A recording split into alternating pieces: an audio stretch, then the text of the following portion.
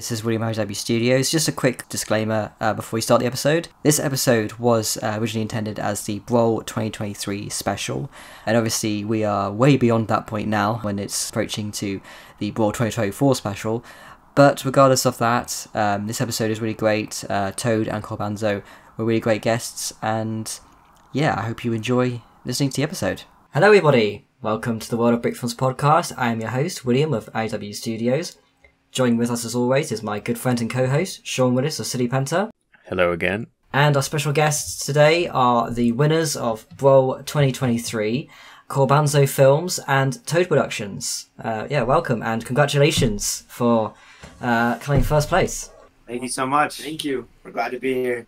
Yep, appreciate it. Yeah, absolutely. I mean, I was so glad to see Live Rich, Die Richer come in first place. I think with the amount of like entries coming in and like the ones that were in, especially like the top 5, it was really hard to know who would place. And I was really glad to see this one win because it was a personal favourite of mine. Same here, yeah. I can say that. I think we can both say that as you know, non-judges, so there's no bias or we're not revealing too much. Thank you so much.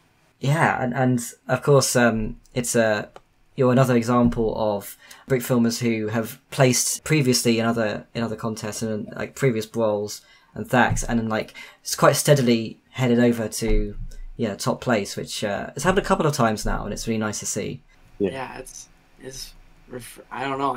I really like seeing like with other brick filmers as well. Just you can see their first kind of like breakthrough into the top 15 or something, and you can kind of just see in different contests their entries just going up and then eventually just winning. Mm-hmm.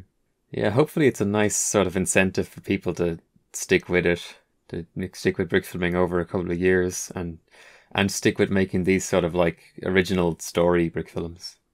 Oh, yeah, totally. I think BRAWL and Thack, they're like great like motivators to like actually make a brick film and like finish it all the way. Yeah. Because there's so many projects that like you start and then it's like a week later school happens and then pretty soon you're not making the film anymore. Yeah. I know for me, BRAWL is pretty much like the annual excuse to actually get a film made. Yeah, definitely. But it's fun. I think it's nice to have a kind of annual reminder that you can actually achieve a lot in a short period of time, because that's true. Yeah. Definitely, as you're saying then it's like right now I've within a week my progress on a bit of animation I'm wanting to do is I've built a house and I've built like part of a pavement and that's like literally it. And then you see the stuff that you do in BRAWL when you you tell yourself you have to do it in a week, and you make an entire film. Yeah, that's crazy. Especially with Thack, like it's like I sometimes before the contest I just think in 24 hours from now I'll have a film, hopefully, if everything goes to plan. And that's same thing with BRAWL. It's just like it's weird to think like in a week we'll have a film like done. I'm not really sure where it's gonna go, how it's gonna be, but it's just cool to think about that. I think it's true. Yeah, you can. It's nice to have the reminder from time to time. Like I know with me, I've been thinking for a while. I doubt I could do Thack again, but with this BRAWL, I did a lot of it in 24 hours, and especially like really, really, really crunching at the end, and it sort of reminded me like, oh, that's how you do it for Thack. Like maybe I could do Thack again if I just crunched like that. Yeah, that's kind of like what you were doing. Like me and Corbin for our film, we had a really good schedule. Like I'm not gonna lie, like this is the first film we ever used a script, and like I feel like we've never actually took the time to plan out what we're gonna do throughout the week, before. And also this is the first time we've done a BRAWL together, but before I would just like right when the contest started, I just start like coming up with ideas and then start filming like pretty much right after that. But this time, like I don't think we started filming until Monday. Yeah, we didn't. I literally spent the whole first day writing the script, and I think I reworked it like 3 times, so to cut the time back, and we got it was a really great way to structure the film, so we knew exactly what we were doing. Yeah, especially since we were filming outside. You know, we had limited hours, like daylight. So I think it's a good thing to actually spend time to really perfect, like know exactly what you're gonna be doing beforehand. That's something that I've never really done before. Yeah, I'm kind of bad for that. Yeah, I wanted to actually briefly touch on the fact that so you've actually been doing a couple of projects together. I think am I correct that the first project you did together was Forget Me Not? Is that right? Or Yes. that was the third project, I think. The first one was a long time ago, back in 2020. It was a school project, and we made this little zombie film. All right, yeah. That was a long time ago. But then the next year we made a scary video again for Halloween, and then Forget Me Not was like the same Halloween kind of video that we do yearly. But that's kind of when we started really working together. Is Forget Me Not. We really started like doing this whole thing together. Like we both have our own parts.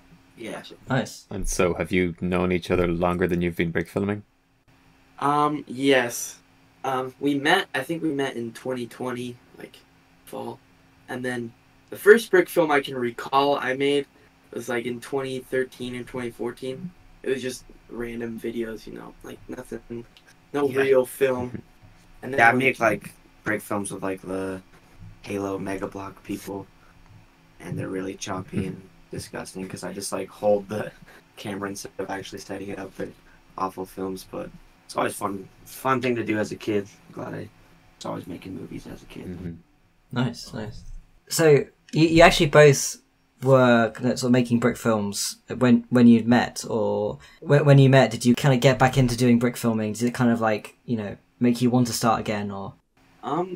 For me, it was like 2020 was kind of when I started my YouTube channel, Brickfilms and Toadproductions, and so I was already kind of making stuff, and then Corbin came, and we kind of just, he was in my neighborhood, so we kind of just knew each other, and then somehow, I don't know how I found out he also did stop motion, but for some reason, I think he came over to my house, we were gonna play instruments together, and then somehow he found out he also brick filmed. Yeah, and Shell showed me some of his old films. I was like, oh, these are way better than mine. I should actually try making something again. I think actually like meeting Toad, if you want to call him that, actually definitely got me into the brick filming a lot more than I used to, because I used to make them just like for fun, just stupid little videos, you know. Yeah. That's really interesting. That you actually sort of by coincidence were like, oh yeah, we both did. We both made videos. He was, when he moved in, like, I think I found out he played guitar, and I played drums, and so it's like, oh, you should come over and we should jam. And then he came over and he saw my Lego, and he's like, oh, you like Lego? Like, yeah, I make videos with them. Like, oh, me too, yeah. That's how it kind of happened. Pretty cool. Of course, the interesting in the BRAWL entry is the musical element as well. That's probably my favorite part. Oh yeah, the music. Yeah, the music was definitely like probably, I would say, the biggest inspiration for the film. Like lately I've been like learning jazz on guitar, and then I've been listening to a lot of old jazz songs, and just that like whole vibe with the cowboys. I don't know, it just has a nice, I don't know, it's nice with the Western setting for sure. We even though jazz wasn't really a thing in, like, I guess you can say cowboys were, I'm assuming, most prominent in like the 1800s, early 1900s. But like jazz wasn't even really a thing back then. But we were like, I mean, it's just such a good genre of music that we can just, we're just gonna use it on this anyways, even though it's the wrong time period. Yeah. And if you've heard of the anime Cowboy Bebop, you probably know what I mean. It's like all jazz oriented, and that was definitely an inspiration for the film as well. we were actually contemplating on whether we wanted to make it like a typical Western film or like more of like a futuristic Star Wars almost esque music, like a Western film. So Yeah, I think that the music certainly stood out to a lot of people, and but also just like bringing together the music and yeah, like the other film or anime influences. Yeah, it felt like the film had a lot going into it, and it felt like something special. thank you. Yeah, definitely. And it's funny that you know, sort of mention that about the different kind of, I guess, styles of having like a jazz music with in a Western setting. And it's funny because, yeah, it is two things which don't sort of traditionally go together, but it's not something I even really considered watching the film. It feels like it was so... It had such a... I guess, in a way, I guess your film...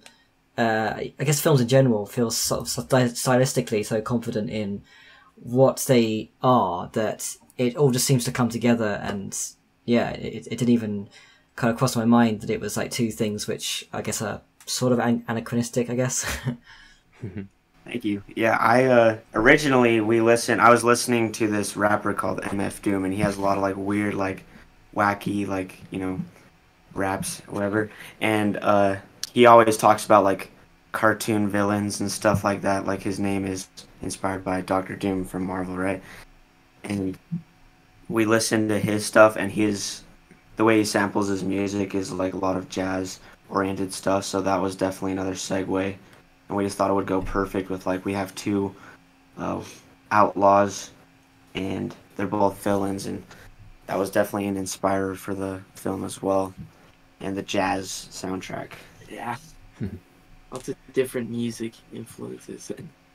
Yeah. This is a lot of the sort of stuff that we like to hear, all the outside influences, you know, it's not just based on the other Brick films. Yeah. That's really fun to do, music.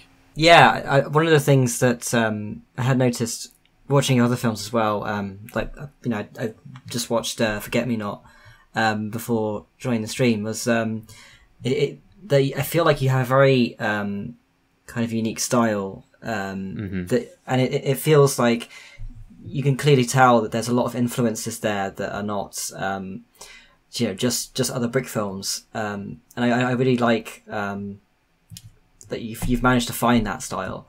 Yeah. Something I particularly like is that I see in, you know, a lot of your films is the way that you cut to, you know, shots of like your hands, and you know, you're doing things like the close-ups, and there's a really good shot in, I think, Forget Me Not, when the record's playing and you zoom in and it sort of, you know, it kind of cuts to this shot with an actual record and the hands, and yeah, it's just I really love that kind of thing. Me too. Yeah, that's, you know, it all kind of started with me just being too lazy, because like I have really big hands, and it's really hard to film the little stuff, like the little hands close up. And so that's one thing I was like, I wonder if I can just cheat and use like real hands. And I realized like, if you like, it's just one thing to use real live action. It's just pretty cool. It's like a different flavor, I guess. But then I realized combining that with like a cool transition into it, that like, that makes it feel, that doesn't like, that almost keeps the same vibe, even though it's a completely different like real life and Lego, but it like almost blends them together if I can just get a decent enough transition. That's one of my favorite things to do. Is, and now I'll be like, it'll be an easy to do shot with Lego, but then I'll purposely just do it in real life, because I'm like, I'd rather see this than a Lego, you know. It's like the film what I would really want to see. Yeah, it's cool that you have your own style, and like you're not just following trends, or, you know, making, you know, some tired meme in Lego. It's nice to see, you know, some people are still keeping alive, like making actual films, and like, yeah, like they feel like good Brick films, but also, you know, they have their own artistic quality to them. Like, yeah, as I was saying, not just copying existing brick films, but at the same time also working well as Lego films. Yeah, that's what I like to do. And like one thing I always try to do before going into these contests is I always just think to myself, I'm like, okay, so I don't know what this story's gonna be. I don't know what like really what's gonna happen, but I do know I want to try this in this film. Like for this film for Brawl, I was like, I've tried making a film outside before, but I've never released that. It didn't go very well. But this time I was like, I want to try to blend like the outdoors with Lego. I haven't really seen that a lot. The closest I've really seen, maybe I just haven't seen a lot of brick films, but I think it's Down the Hatch or Through the Hatch. That series, just like there's this one clip, like deleted scene I think, where it's like a beach chase, and that heavily inspired the train part in our film. Like that whole part, just like something about filming outside is just gives a different vibe, and I love it. I like the look of it. Again, if you can pull it off, it makes it so worth it because you have a natural backdrop and it looks really, really nice.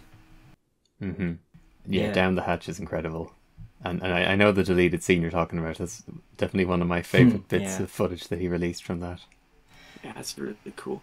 Yeah, it does kind of make me feel sad that there isn't an actual finished film to go with it, because the stuff that he released for of the deleted scenes were really amazing. But it comes as no it really now you mention Through the Hatch, I'm not at all surprised that you'd be inspired by them, especially based on your WoW entry. The train sequence was just so well done. And were you kind of worried about the amount of time you had, really, I guess, and I guess having to deal with the natural elements of being outside and the lighting changing and that kind of stuff? Every single night, like every day of Brawl, I was worrying about that, because especially since we started animating on Monday and it was supposed to rain, I think, on Wednesday. And I was like, okay, we got 2 days to do like the biggest chunks.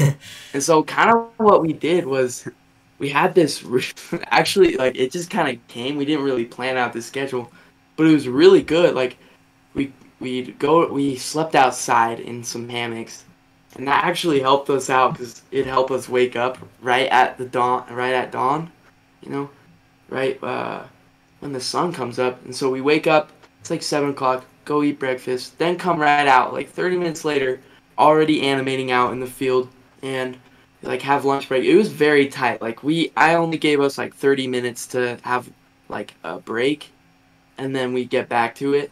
And then we'd be done with like 2 scenes or so, 2 or 3 scenes by like 6 o'clock.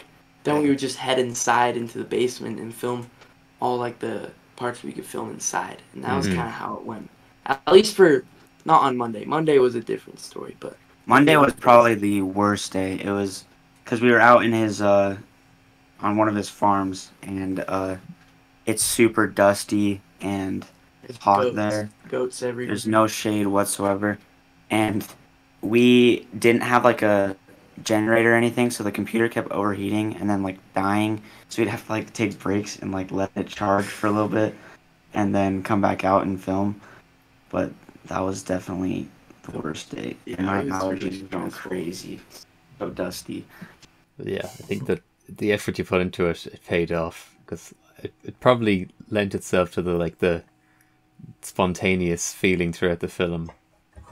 Just the whole thing, it just feels like it has a certain spirit about it, which it's hard to explain. Yeah, I see what you mean. It was definitely really fun. I think that was probably the most fun I've ever had making a brick film, because I was trying all these different things. We were trying all these different things we've never tried before, and it was just a different experience.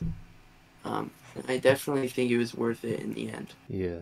Actually, I found it's pretty charming. It also lent itself to the spontaneity of it. Like, There's a lot of shots where the mod element just like shows up halfway through the shot. Like, you know, you can feel like you're working so fast that you just, you know, didn't even think about it until you're already halfway in. Yeah. That mod element was the death of us. We actually had the last day we were filming. I like went through all the footage like frame by frame, and realized we had 30 seconds without the mod element. So we had to go back and reshoot quite a few shots to get that. That was right before we were gonna submit it to Chris. We were like just watching through it just to like we were like, we finally finished. Let's just watch through it one last time. And then we were like, wait. Oh crap. Yeah, but there's a whole like 33 seconds that didn't have the mod, and we were devastated because we worked so hard, you know. And so we had to go back and like reshoot stuff, and most of them it wasn't too bad because they were like still shots, so we could Probably shouldn't say this, but I feel like we wouldn't notice in an 8.5-minute film if it was 30 seconds missing instead of 15 seconds missing. That's a good point. That's what I was trying to think. I was like, will they notice? I mean, but I was like, no. I was like, we're not risking it. I was like, we made this behemoth of a film. We're not gonna get disqualified over the stupid mod element, you know? Yeah, I definitely can understand. Yeah, your reasoning. That's a good idea. Like, I definitely. That's what people should do. Yeah. Yeah, like I definitely would not, take the risk. I'm not just saying that as like the host of Zach, but I mean that is as definitely as if I was in that situation, I'd definitely be like, yeah, I'm not gonna risk it. I'm gonna just reshoot it. Because you don't want to get all that work and then get to like, oh, you're 33 seconds. I've got no mods. That's it. You know. Oh yeah, that was the worst moment of realization. We were actually like super sad. Like I was like oh, man, we were not ready to just end it all, just delete the project. We were like, we'll just post this, not in BRAWL, and then we're like, we can do it. We have an hour? We can redo this real quick. Yeah, I was in a similar spot. Like I was thinking to myself, I've got way too much left to shoot. I'm not going to get this done, so I might just have to release this as, you know, a late BRAWL film. But then I was like, nah, I have to just push through. And even if some of the shots are kind of crap, like, I want it to be in BRAWL. Yeah. Well, I mean, I didn't really notice, like, again, like you guys said for us, like, I didn't really notice any, like, different, like, I don't even know. Like, sometimes I feel like the perspective of the animator and the watcher is different. Yeah, it's very different, yeah. Like, I can't notice that you had to rush through any shots. Like, I think it all looked pretty good. It's like, people probably didn't even notice that the shots were different because they didn't even see the first shot in the first place. But, like, you know, it's just funny to think, like, no one's ever going to know this really happened until now. But yeah. Yes, I know when I'm watching the film, I'm thinking to myself, oh, the lighting isn't as good in these shots. That's how I know they were rushed. Yeah, I think you're always going to have that perspective as well. I think of when you're first coming up with the script or whatever your process is in the pre-production side of things. I think you're always going to have a setup and an idea in mind that's actually more complicated than the actual end result. This is something that I felt with when I was doing my film. There was this I had this plan in mind where. Because my entry was the robot revamp, with the robots going around in the factory and stuff. And I love that one. That's awesome. Oh, thank you so much. Yeah, So I had this idea in mind where, basically, at the very beginning, when you have the robot carrying the sort of like crate of like bricks with a different, like there's like a darker shade and a lighter shade of grey. The original plan was he was just gonna dump all of it at once onto the conveyor belt, and then there was going to be this split where, you know, it was going to kind of go like on one side it was going to go to the dark shade area and then it was going to go to the light shade area, and I was just thinking this is going to be a really complicated thing to shoot, and I just thought, oh wait, as I was about to film it, why don't I just have two robots, one's carrying the dark shade and one's carrying the light shade, and then you just see one shade of bricks going down the conveyor belt, and then you kind of can fill the blanks for the rest of it. And I was like, oh yeah, that's so much more simple than what I initially planned, which is going to be this like overly elaborate thing. But obviously I got that, I always have that in mind now. I'm thinking of that and thinking like, oh yeah, the idea was like way more elaborate when I came up with it. But then yeah, the end result actually works, you know. Yeah. There's definitely a bunch of those moments in our film, like we like would be shooting and like, oh, we have this freaking awful part to shoot, and then it's like, oh wait, we can just do this inside and it won't be that bad. Yeah. Like the inside of the train car, like we were gonna plan on filming that outside, but then we realized like, wait, why are we doing this? We could just film this tonight or something. Like, why are we trying to film this outside? Because like, I'm not gonna show the windows out. That's all I'm gonna do. So I was like, there's windows in there. We gotta show the windows. Then I realized like, nah, I'll film this inside. This is too much. Yeah. I think we all find that we're like, it's more important to just get the idea across, and sometimes like the continuity or even the quality is actually not all that important at all. I know for me it was in my film there's a shot where there's a character in the ground, like the door is flat on the ground and then the character is like embedded into the ground so that he can be knocking at the door. And like that was one of the last things I had to do. I had no time, and it's just a super rickety setup that was practically falling over as I was shooting on it. And all I did was shoot a handful of frames, play them forward, and then just play them in reverse to end the shot. But like I was surprised because people kept mentioning it. They were saying like, "Oh, the guy in the ground at the door. That was funny. That was so good." And I was thinking to myself, "No, that part was terrible. It looks so bad. It's so rushed." But it seems like people barely even noticed. That's funny. Yeah, I did not notice that at all. Yeah, so it was more important to just get the visual across, just get it in the film at any cost, rather than, I was very, very close to just putting up a MS Paint storyboard or just saying like scene missing, ran out of time. Oh no. Yeah, that's like when I think it was like Wednesday. Corbin was at work, so I was by myself. It was like the last scene I was filming for the day, and there was a heavy wind, or it wasn't heavy, but there was like wind, coming up the hill, and like I was simply just trying to film this guy turn around and like get a cool shot of the sky, the clouds. But my set, everything blew away off the table, like everything spilled. I was just about to be like, oh my gosh, I'm done with this. It was definitely a... That was definitely a downside to using cardboard buildings, was that they blew away in the wind. Yeah. Often. Cardboard buildings outdoors. Yeah. And like the base plates and just...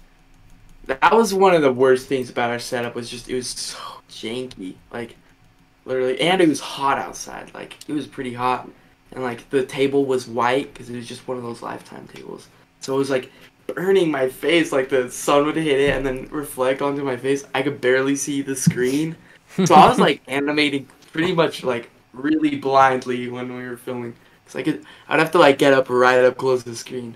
But yeah, those were the worst parts of filming it. It's just the fact that it was outside. Yeah, the cardboard buildings are really interesting and distinctive as well. I was thinking then actually about but when it comes to getting towards the end of the deadline and getting to that point where you feel like you want to almost give up, and actually have to kind of make compromises, I guess, with like animation and that kind of stuff. I think a prime example of that happening and it working was Joko's stack entry for this year, Which Am I, where you have like because it's such an elaborate film, there's so much to it that's so complicated and just crazy just how much was achieved in 24 hours.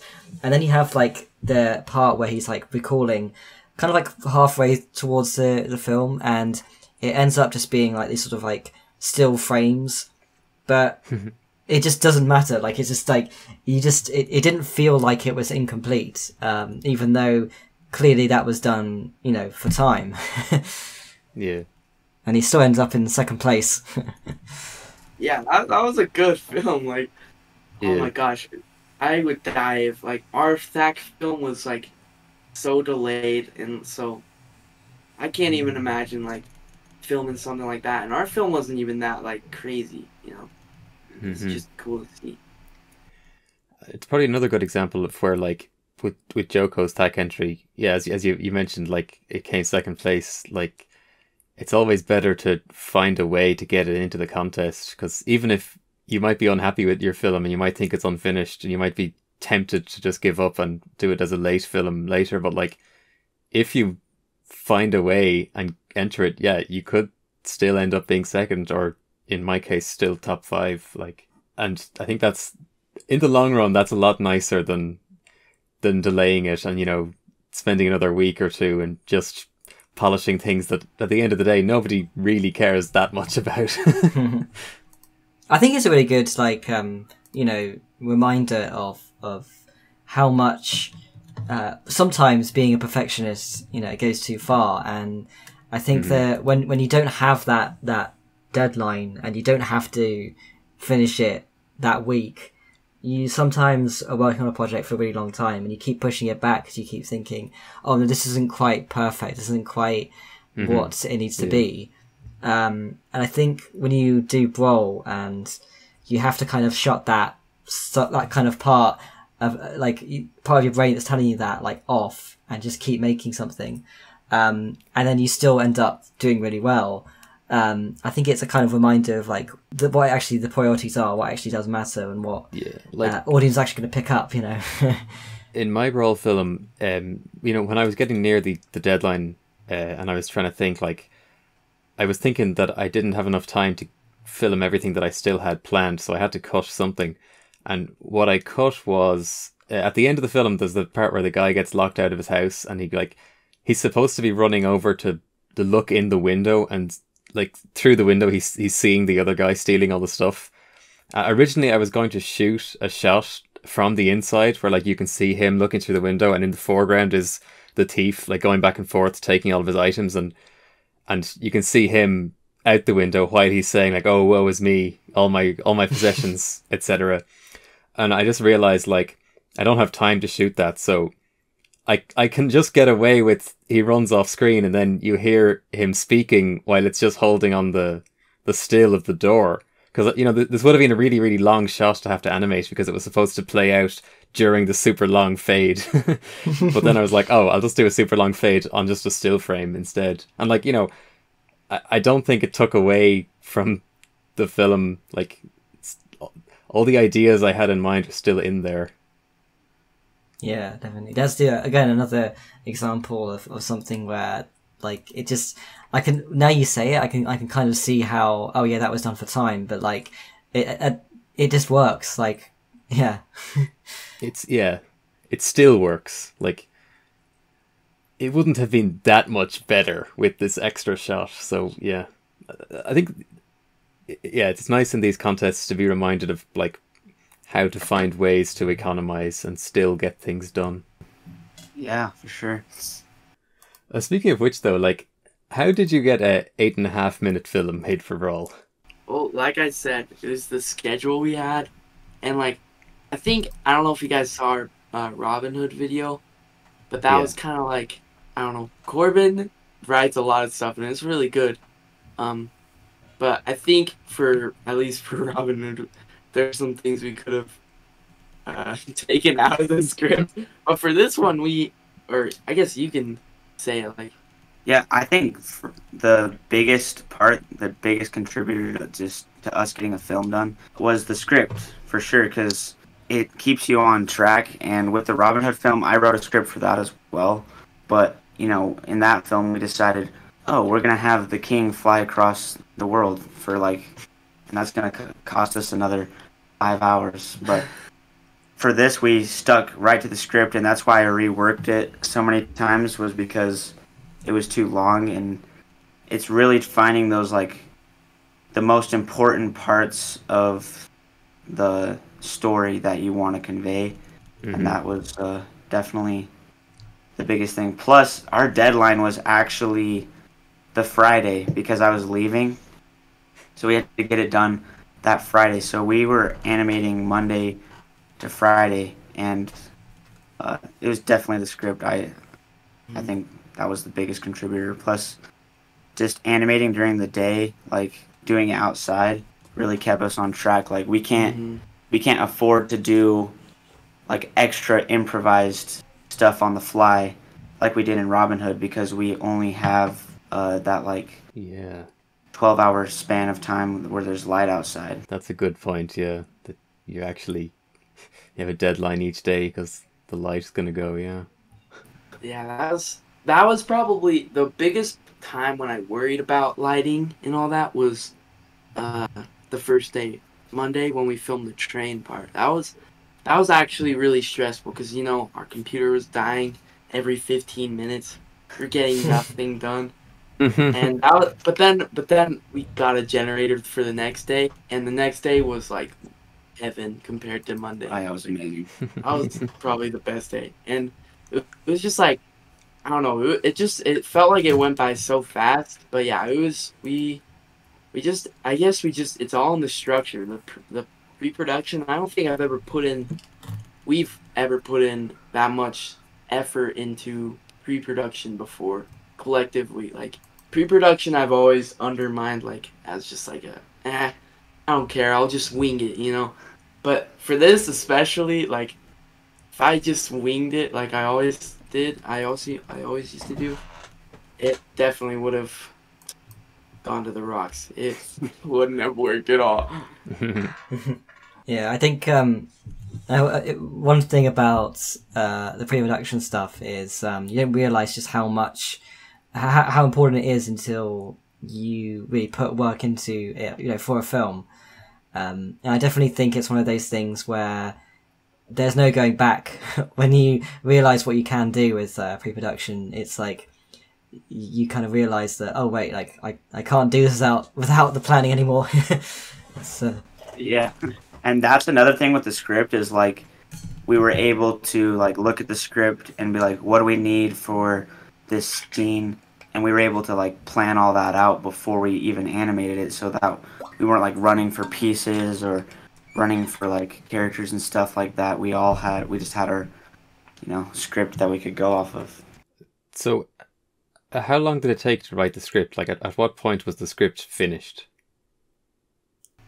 So I wrote the whole thing out like with all of the ideas that we planned out, because the first day was like storyboarding, pretty much. Like we got all our ideas like on a paper, and then Sunday I woke up and I wrote out the whole thing with all of the ideas, and then I kind of went back through and picked out the most important things and then rewrote it, and so that was short enough. And then I record all the lines, just like a rough draft of all the lines, to see like get a gauge on how long all these lines were gonna be.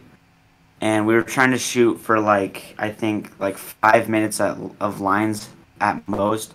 I think it ended up being like 6, but we decided to roll with it. But the script writing probably took like till Sunday.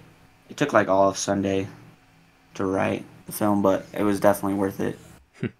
I mean, to me that still sounds like, wow, you know, you got a lot done quickly. Yeah, I'd say like I rarely ever like get anything done before like the morning of Tuesday, probably. Usually I take all of Sunday to actually come up with an idea, and then Monday is the pre-production process, and then Tuesday's I've done the first shot. So yeah, that's pretty impressive. I mean, I know for me, like I had a few gags in mind, and like half of an idea sort of, but like it was definitely sort of like, okay, I'll just start filming stuff, and hopefully by the time I've filmed all that I can film currently, I'll have come up with some way to like conclude this or like tie these gags together, you know, come up with some semblance of a story. Well, I think another factor as to how we got this long film and all these things done quickly is because, I mean, there's 2 of us, you know, and that almost doubles the workforce. Like, I think I was saying earlier, like, we both kind of have our own roles in the project, you know?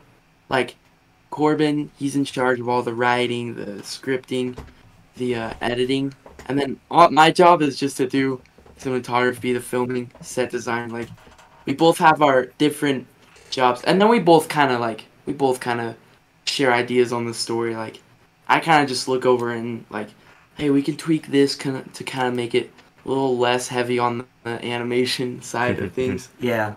But that's kind of, I think that's another thing. Like, that's why I don't know if I can go back to making a film by myself, because like it's like it feels so much more freeing, especially in the competitions, because it's like I don't have to worry about editing as much as I used to. It's like I used to be like, okay, I'll set aside this much time for editing and all this. Now it's like, I guess I'm just spoiled now because I got someone to do that for me. But yeah, I feel like it's just a lot easier for both of us now that we don't have to worry about these different things. Like I can just focus on bringing out my best performance in animation and set, you know, and he can do his best in writing and editing and just directing, I guess. Plus, like, the stuff that's fun for us is the stuff that we like are doing. So like, I kind of dread the animation part. I just love like the story aspect and the like putting it together. And I'm kind of like the big picture guy, I guess. And then Toad is like the more intricate detail kind of thing, because he's doing the animation, and I'll like kind of give my input. Like, I think we should do like a wide shot for this, or it's got to be close up here. Like, we kind of just both share our vision as we're animating. And that's another thing that's so like awesome about working like as a duo, is you have like someone there to like actually, you know, hang out with while you're dreadfully like animating some of these like really long sequences. Mm-hmm. And of course you can get feedback instantly. Yeah, I think it's really interesting, like how much of what you're describing feels like an actual like live action film set, especially with the, you know, working on location and having to think about, I mean, we were talking about previously, having to think about the weather, looking at the forecast, trying to get it done when it's, you know, when it's still daylight. And also this, that sort of thing of just like being there on the set and being like discussing the actual, you know, next shot, what you're going to do and stuff in a way that I can almost picture like a director and a cinematographer, you know, talking about it, you know. Oh, yeah, definitely. That's exactly what it feels like. Like, I don't know. I feel like I take more of the direction role, like, because I'm, you know, in charge of the story and stuff like that. And it feels like we're actually making like real movies. Just stop motion is like the medium that we're doing those movies in, and it's really fun to do it like collaborating with other people. Yeah. That, and especially like Corbin said, like to be able to do it with someone else. Like, especially for Thak, like, I film my videos down in my basement, and especially in the night, it gets pretty creepy down there. So it's always good to have just someone, like, someone with you that shares your same passions and just, like, helping you along the way, you know? That's the best part about it all. Yeah, and that probably is, like, the film. It is sort of like a artistic short film that just so happens to be Lego. Like, that's just the medium. It feels like there's a distinction there. Like, it's not just a brick film like any other, which is probably why it felt quite special to a lot of people and won the contest. Yeah, like I never think of like a film as like a stop motion. I always think of it as like an actual film, right? You know, like if I was gonna do this live action, I'd want to do it the same way, right? And stop motion exactly is just that medium, you know? How do I like get my ideas presented? And that's the most important part, is like, for me at least, is like presenting my ideas, and stop motion is a great way to do that. I think plus I think stop motion gives you so many opportunities and outlets to create things which would just be so hard to do in live action practically, you know, on a practical level. Just the moment you start working on a live action project, you realize just how much real life just gets in the way. Just not just like what's physically possible, but also I guess all the permissions and stuff you have to sign, the safety issues, and yeah, it's a lot. It's a lot, a lot of paperwork. That was something that I was actually thinking about a little while ago. I was like thinking like, what if I were to make like a live action film? And I was like, it's weird to think of like my films. Think of if like your film is live action, like the same shots but live action. Like it would be a completely different, like something that I'm not used to seeing. I don't know what, like at least for my films, like if our film was completely live action, like the shots and such, like wouldn't it would still feel cartoony or like some kind of animation almost, because I feel like animation and live action are both sometimes they're depending mostly on the director, I guess, but they're filmed in different ways, you know, like it's weird to think about. I don't know, just like if my film was live action, same shots, same story, same everything, same editing, like it would feel like a completely different live action film than anything I've really seen, I feel like. That's interesting. Yeah, I guess there is some kind of in between where, like, you know, somewhere between making a brick film, which is, you know, where you're looking at it in the same way that you would, you know, make a live action film, and maybe there's also a live action film where you're shooting it as you would an animation. Yeah, and also another thing that I was thinking about, like when I'm filming like a video, like before when I first started out, I was like refraining from, like we were saying, like doing all this technical stuff. Like especially it's mostly just like flying and like practical effects that I fear most. But nowadays it's like I kind of realize like I'll find a way. Like there's a way to do this that's probably not gonna look what I expect it to, but like might as well try it. You know, like experimentation is what I like live for in these films now. I just like I'll find a way to experiment, like a fire and explosion effect, you know, if that makes sense. Like I'll just try to imagine it in different ways, I guess. Yeah, I think that setting yourself the sort of challenge of always trying to do something unique and different to what you've done previously is one of the things that continues to make brick filming, or just like, you know, making videos in general, something that it makes it continue to be fresh and you know, feel new, no matter how long you've been doing it. You know, I think you kind of need those sort of challenges in order to actually continue to be motivated to make things. Oh yeah, for sure. And every time you make a film, you like pick up new ideas that you can use in the next films. That's kind of, I guess, how we got our style, is, you know, making, you know, films, and then each film is kind of like, oh, we liked this from that, and then we'll take this, and then it will be, now we have something completely new. And that's something awesome about stop motion, is that you can do that quite freely. Mm-hmm. And Lego too, because I know for me, like, I was able to get the sets together pretty quickly because of basically just like using the same set building principles and techniques that I've designed sets with before. So I could pretty quickly just, yeah, take all the ideas I've had before and just reuse them and get some BRAWL sets built pretty quick. Yeah, that's one thing. Like, but I think last BRAWL, my Captain Stewart video, I definitely reused a lot of, like, not even just for that film, like I'll like build this and then reuse it in another shot, but like all those sets I built out of Lego went on to be recycled to different videos, you know. And that was kind of like, that was one thing I was like, whenever I make sets, I usually don't break them up. I just throw them into a bin and then forget about them, and then I'll, like, next time I need to make a film, I'll like, let me look through the bin of the forgotten, like, Lego.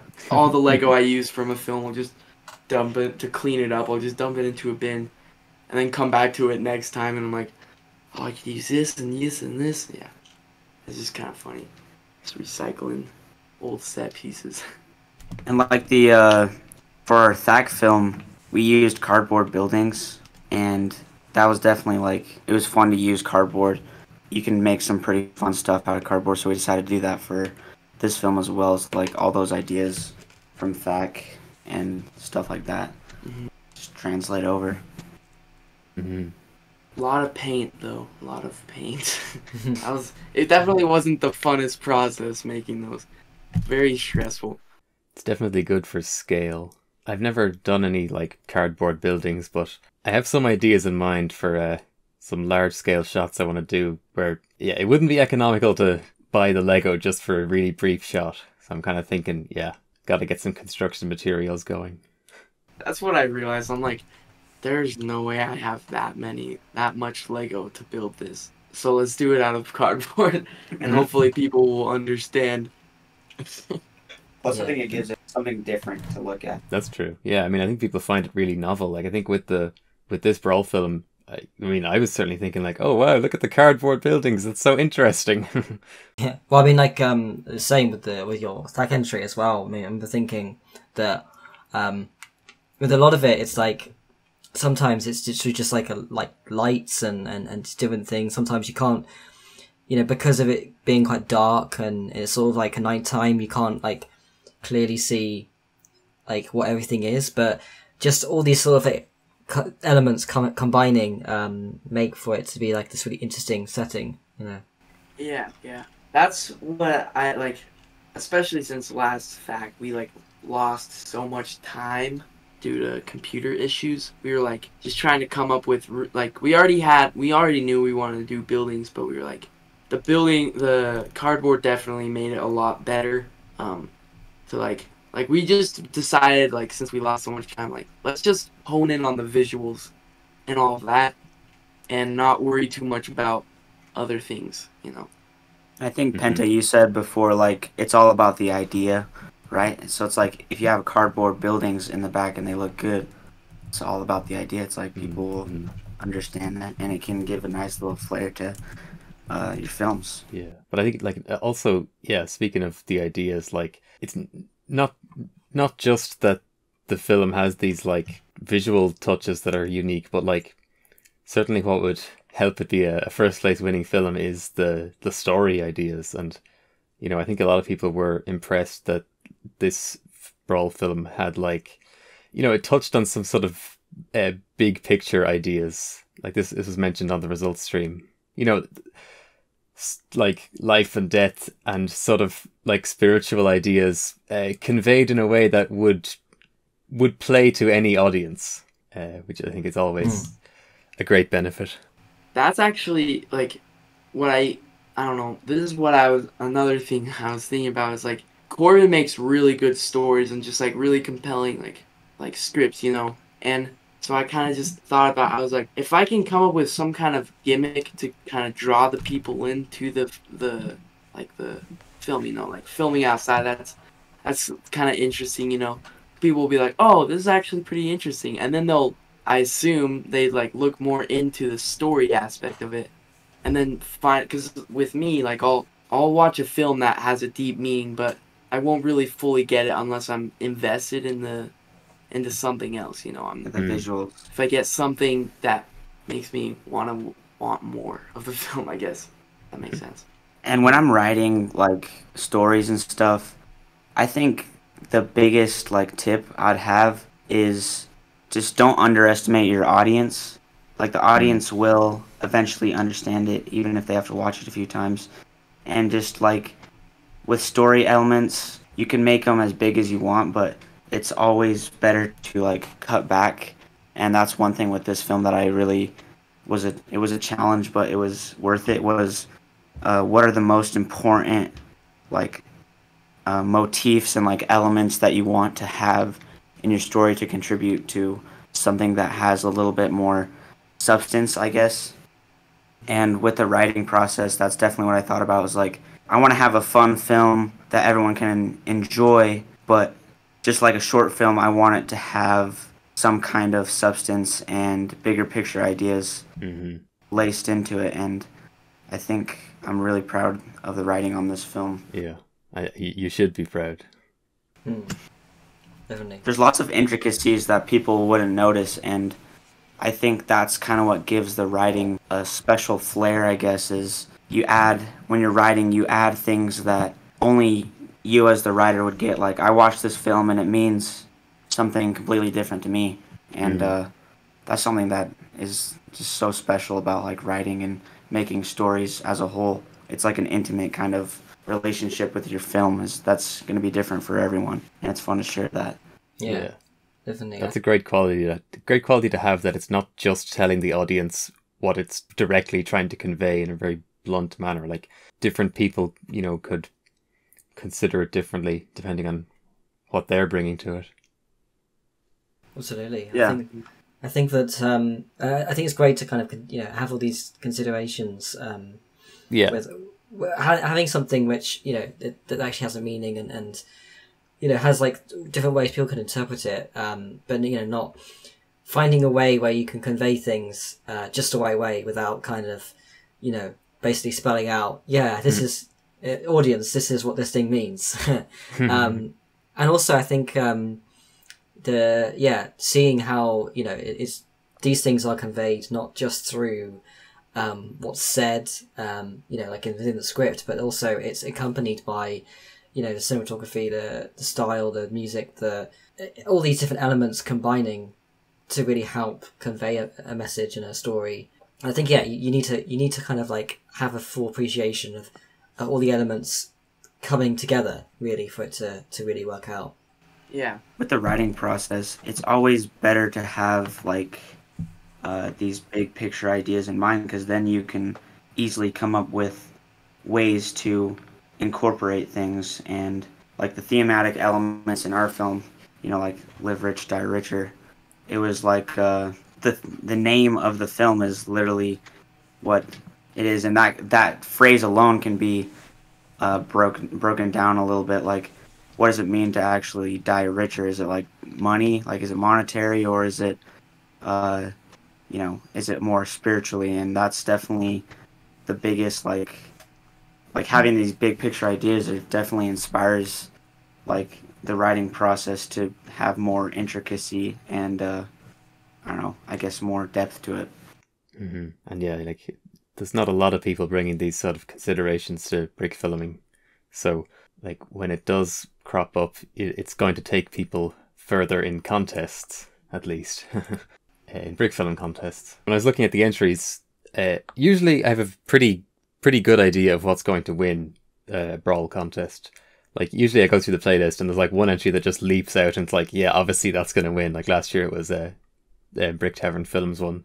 But this year, like, there was a lot of good entries and I was having a harder time imagining what's going to win the contest. And I was looking back at a few of them, and you know, you scroll down to the comments and there's a bunch of different entries where people in the comments are saying like, oh, this one's definitely going to win, or I hope this one wins, this is my favorite, you know.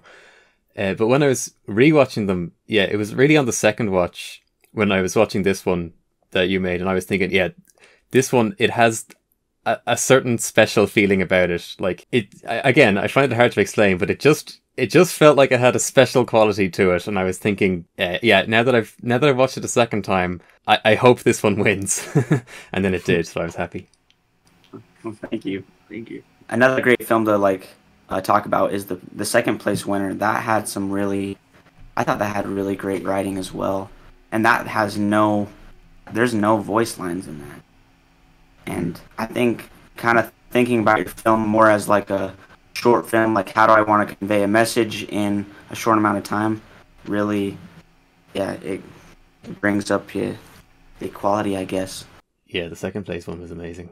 But actually, I'm thinking if we're kind of veering towards talking about these entries, should we actually, you know, do an official kind of cap on to the discussion? Yeah, we should transition over to the top 10. Do it. Yeah, sure. So I actually so before we kind of go into the top 10, I was wondering if there's like any entries that did make a top 10 that you know, we were kind of interested in kind of like, I guess, highlighting or talking a little bit about. Well, I mean, there's one that I guess stood out to me. Maybe it's just it's attracting the goofy side of me, but it's called Goofy Antics and Stuff. by Orbital Lizard Studios. I don't know what it was about this film, but it just stood out to me, and it just like reminded me of a film I would have wanted to make, like back like a while ago. Like just something that like it's just fun to make, very colorful, like quite random, but just I don't know. I just really like this film. It just brings out the goofy side of me. Yeah. I like how Over the Lizard stuff is goofy, but then it also has these sort of like uncanny horror moments. Just creepy. Yeah, I really like this one as well.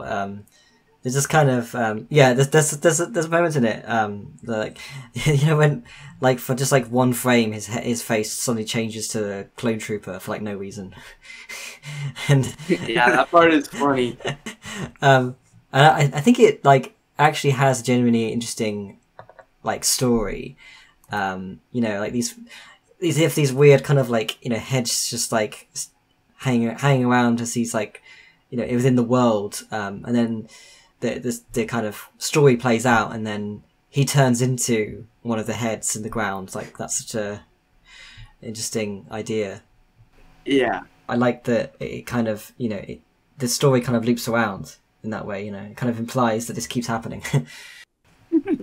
Yeah, I really like one of the things that just like it's just funny to me, like when he's coming home after he visits the shop, he's like, there's just a door and then there's a hole like in the wall right next to the door. He walks right through it, and it's just like and it's building up as he's walking back. He's like, I wouldn't have thought of that. It's just funny. It's just like I don't know exactly what that's supposed to mean, but It's like misdirection. it's just funny. It's like I don't know. It's That's something I love about the Goofy Antics film is like all the weird like exactly misdirections that it takes. It gives it a really nice atmosphere, really goofy atmosphere. Yeah. I like it. It's a good little watch. There really were a lot of good ones, and a lot where when their placement was announced, I was kind of thinking like, oh, how is that not top 10? But then when I was looking over the top 10 again later, I was thinking, oh yeah, all the ones that are in the top 10 are also obvious top 10 films. So Yeah. I don't know what I'd kick out in favor of some of the slightly lower ones, but I loved Sully's entry, Le Lien de l'amour. Again, like Formal Lenses one, it's really, really strong visuals and no dialogue. Just really well done visual storytelling, and the lighting, the colors, just incredible. But also something about it, like everything looks really large. Like however he shot it, he's managed to make all these small objects look massive on screen. I'm assuming this must be done on like a DSLR, the kind of telephoto lens or something to kind of make these things feel as big as they do. Yeah, this one was a particularly good one. Just like again, another one of these entries which could very easily have been in the top 10. It's just so kind of like I guess just like a very polished film.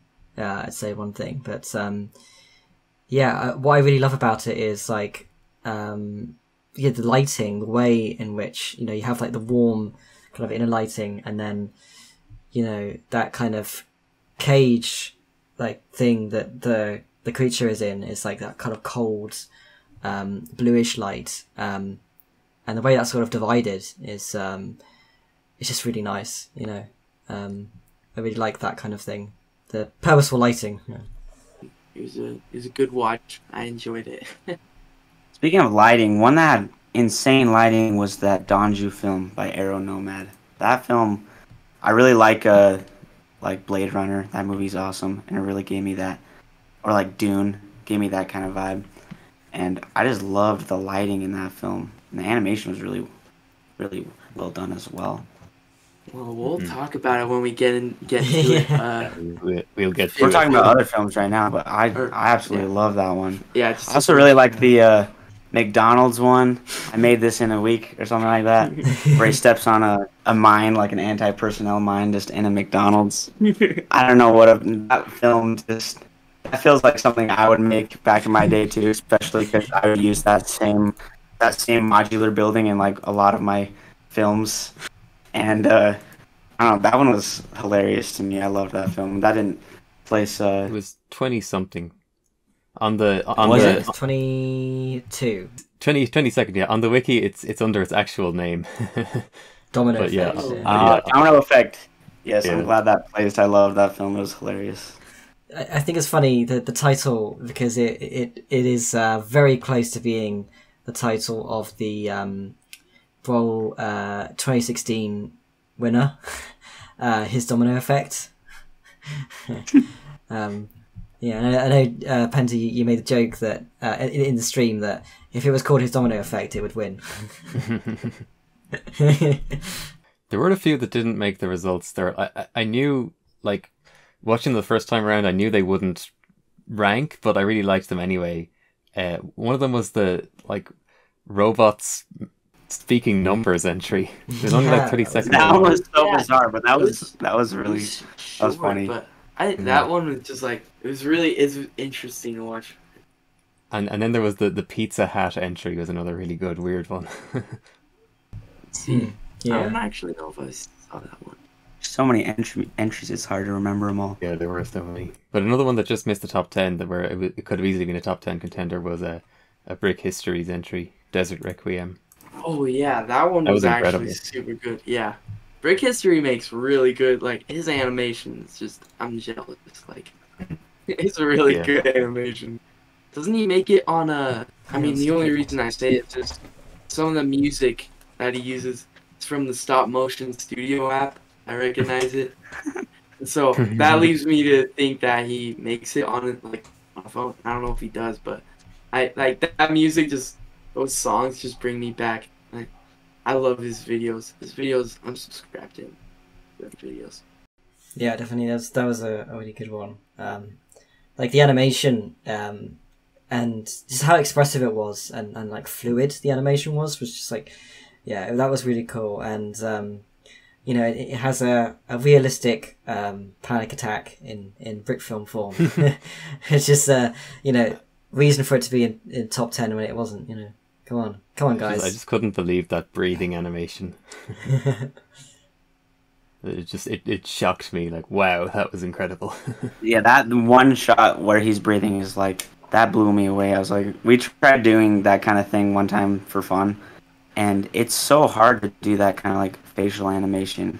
Yeah, I think like that you know, when he kind of raises the torso, like that's the kind of thing that I wouldn't even consider like being something, and then like, oh yeah, like seeing it played out like that, it works like so well. Like it's such a clever technique.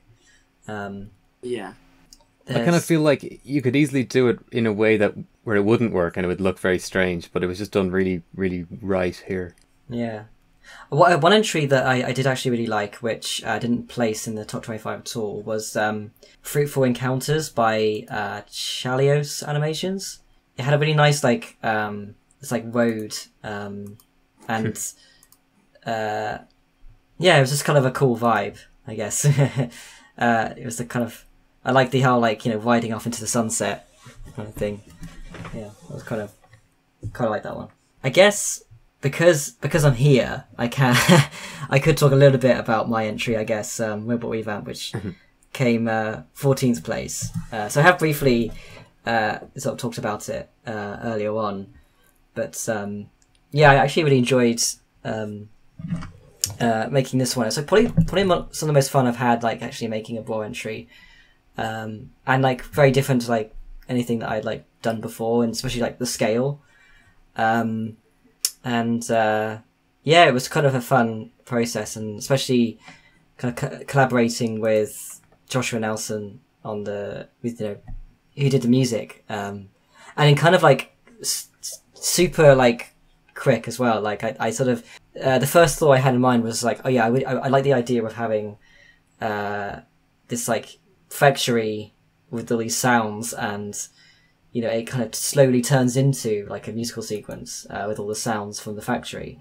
And then I basically just had like a paragraph long kind of like synopsis, and I sent that to Joshua Nelson, and then within about like 12 hours he came up with the rough draft of the piece, and then like I only like only, you know, almost, it was almost complete by that point.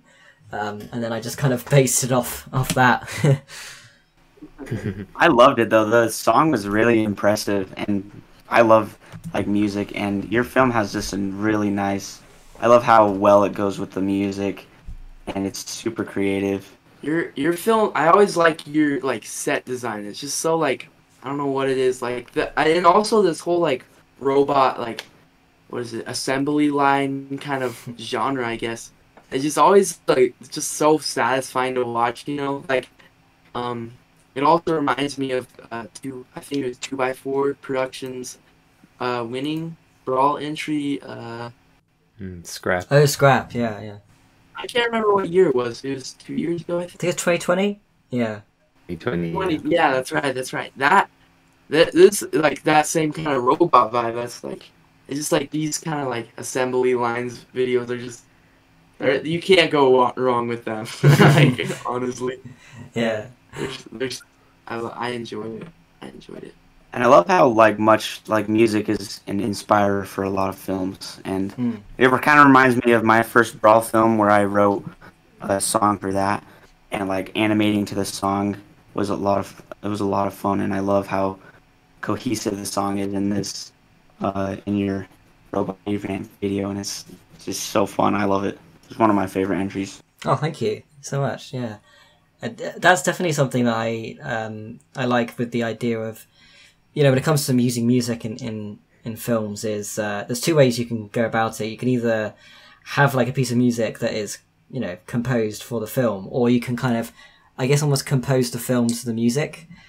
Yeah. Which is like what you kind of do if you have like I guess pre-existing music. It was kind of similar in this because it I guess it kind of almost was pre-existing if I was waiting for it to be made in order to actually animate.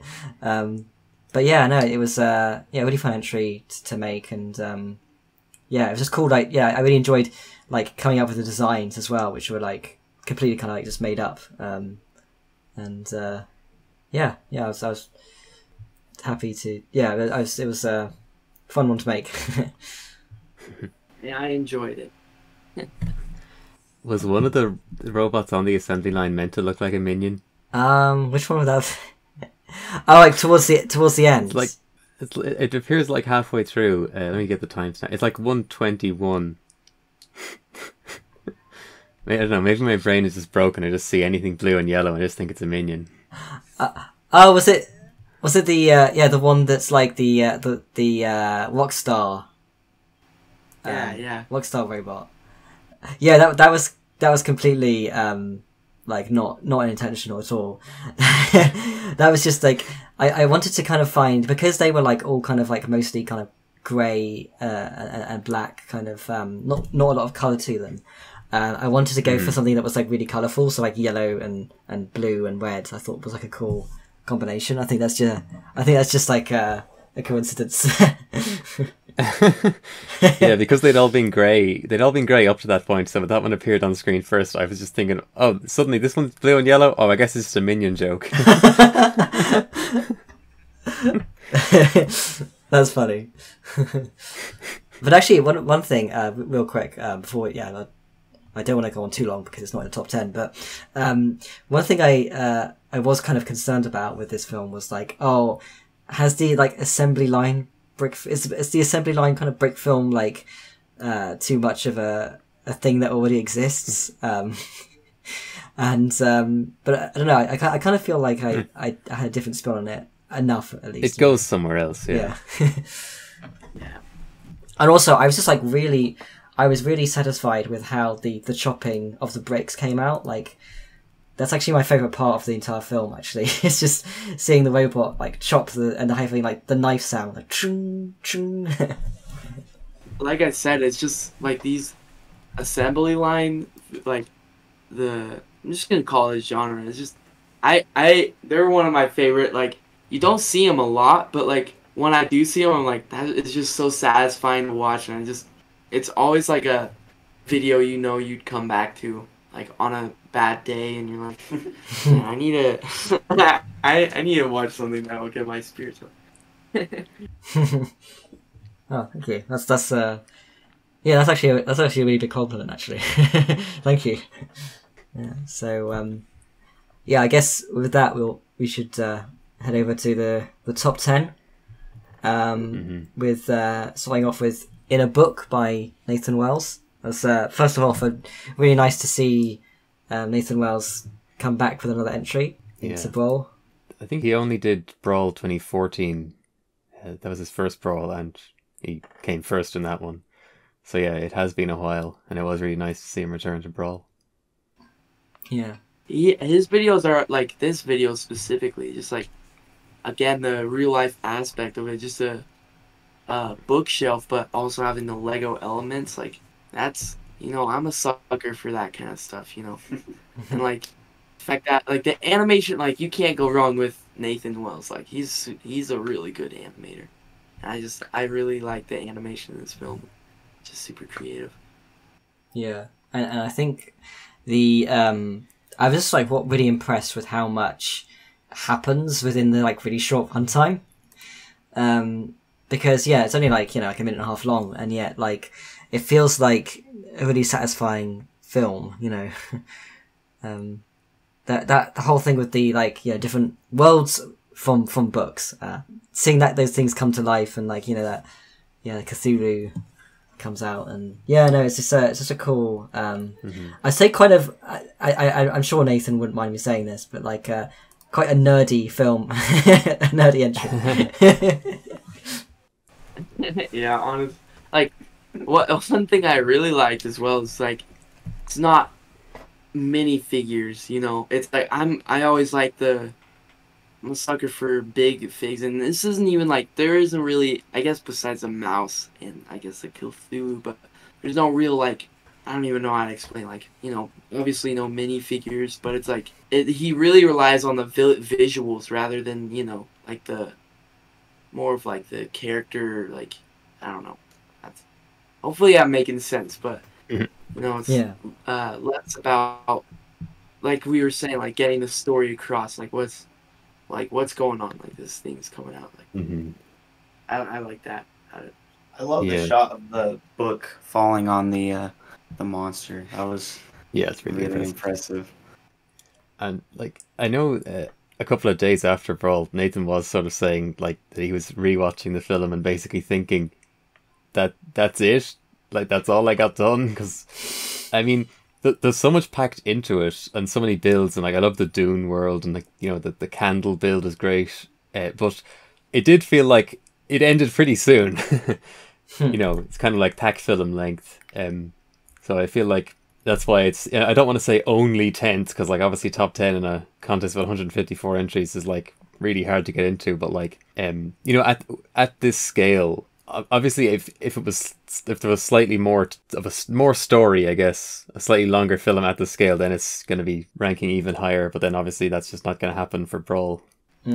I think it's it's interesting when it comes to the placement of entries like this. I think it's something that, you know, it's like important to consider for people, is I guess the idea that simply on a technical level, and if you're just, you know, looking at this as a film without like considering the interpretation or whatever, like, I mean, this is probably, you know, like one of the most polished and like well put together entries within the, you know, whole like, I guess, set list really. But yeah, it is all about like considering all of the elements, isn't it, within a film? Like usually when I watch a film, you can like, sometimes you can tell like, oh, he probably like rushed past stuff. But with this film, it was like, there's no shots where it's like, it seemed like it was rushed out, you know? Like, it really seems like he took his time on a lot of the stuff, you know? And that's what I appreciate. I do actually really like the way that when the book falls onto like Cthulhu, and the way he sort of crushes, and it's like, it almost feels like it kind of like turns into ink. I don't know if that was like an intentional thing, but that kind of, I think that is kind of what's happening. But of course, just the idea of like building the Cthulhu monster for BRAWL, that's just remarkable. Yeah. Kind of feels almost like a dare, doesn't it? Yeah. But yeah, it worked. Yeah, I guess we could head over to 9th place, which is Johnny Thunder and the Lost Treasure of Loch Arkaig by Starbrick Studios. Another 8-minute entry. Yeah.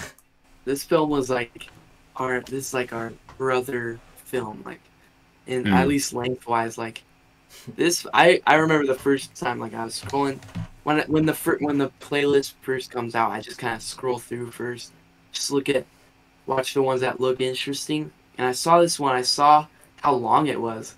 I was like, whoa, 8 minutes. It's like that's like our film. And I started watching it. I was like, I really like this film. Like it just reminds me of the classics, like, you know, story. Like again, it's another film that I would have like made like a while ago. Like this, I've always loved this kind of genre, and I think he really pulled it off well.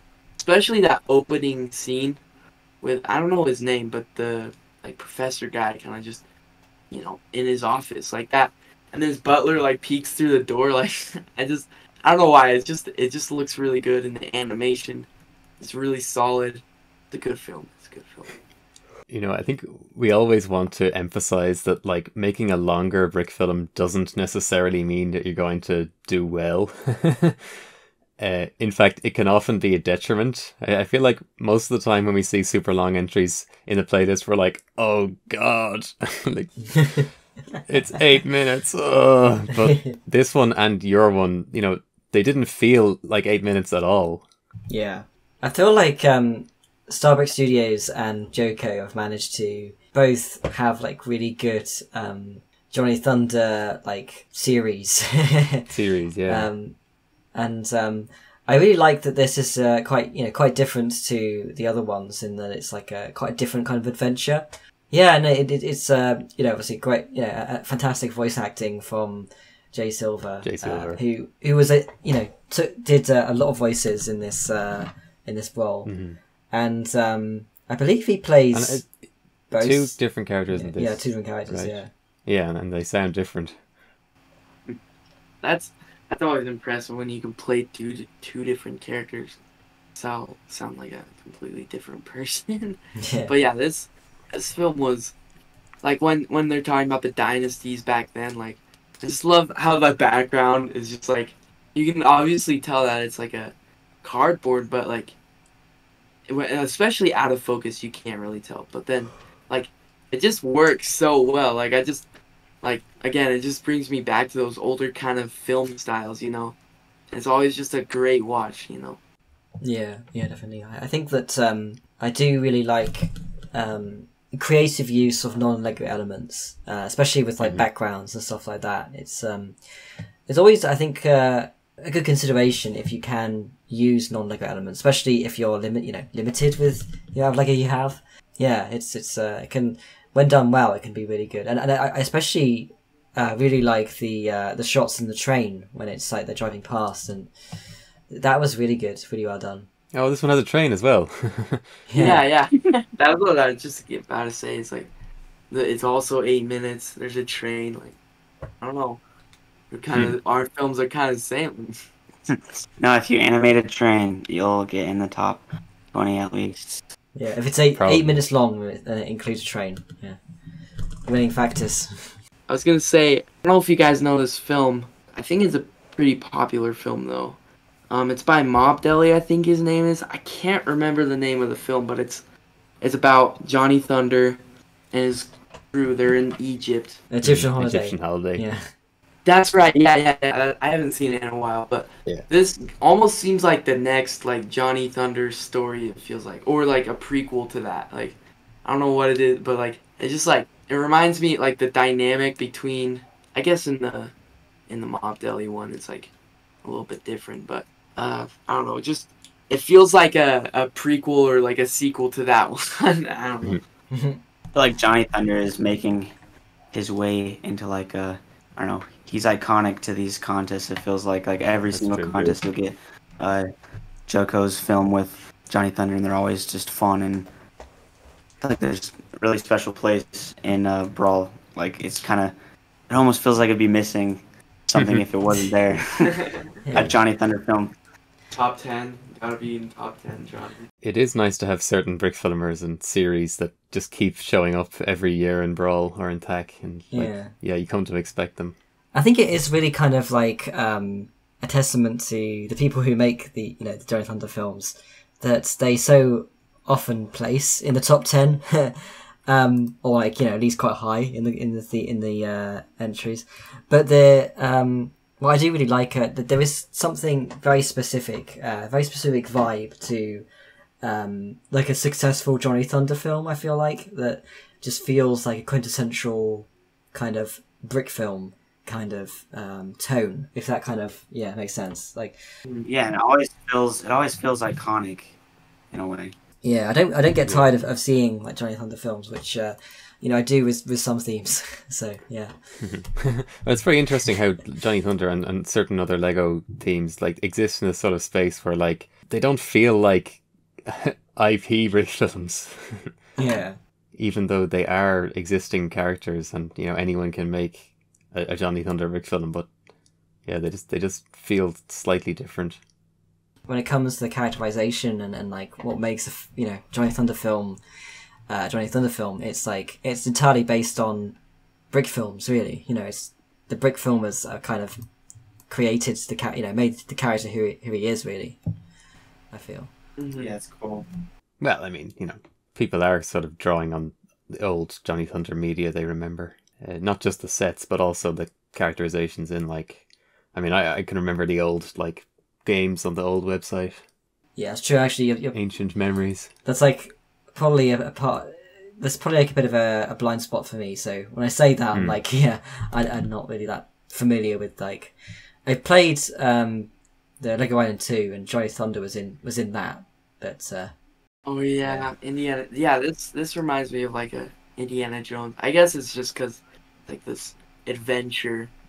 Like treasure hunter kind of treasure hunt, but you can't like honestly with these adventures, especially just Johnny Thunder, you can't go wrong. Honestly, like it's hard to mess it up. Sometimes, especially with Johnny Thunder, it's like it's always just gonna be like unless you entirely rework the characters. I feel like if you're gonna make a Johnny Thunder film, it's like there's no really like reworking like the character, like even like different. Brick filmers, like different brick films with Johnny Thunder. It's like it's all gonna feel like it's all tied together. I feel like every time I see a Johnny Thunder film, like they're all like back to back with his adventures. Yeah, it's kind of shared, but it's allowed to be shared. Yeah, it kind of reminds me of like it's kind of become a staple almost like Lego Batman films have. Like I don't know, it's just really it's always fun to see a Johnny Thunder film. Yeah, I think as well there is you know, it is one of those kind of films, especially like like this one by Starbuck Studios and like his like Johnny Thunder series. It just feels like it's just one of those kind of things that you could just watch, you know, from time to time. It's just a nice, fun series of films to watch. I think. Yeah, like I said, it's just a good film. Like you can just come back for a long day, you know, and just watch these watch through the BRAWL playlist, the top 10, just feel good playlists.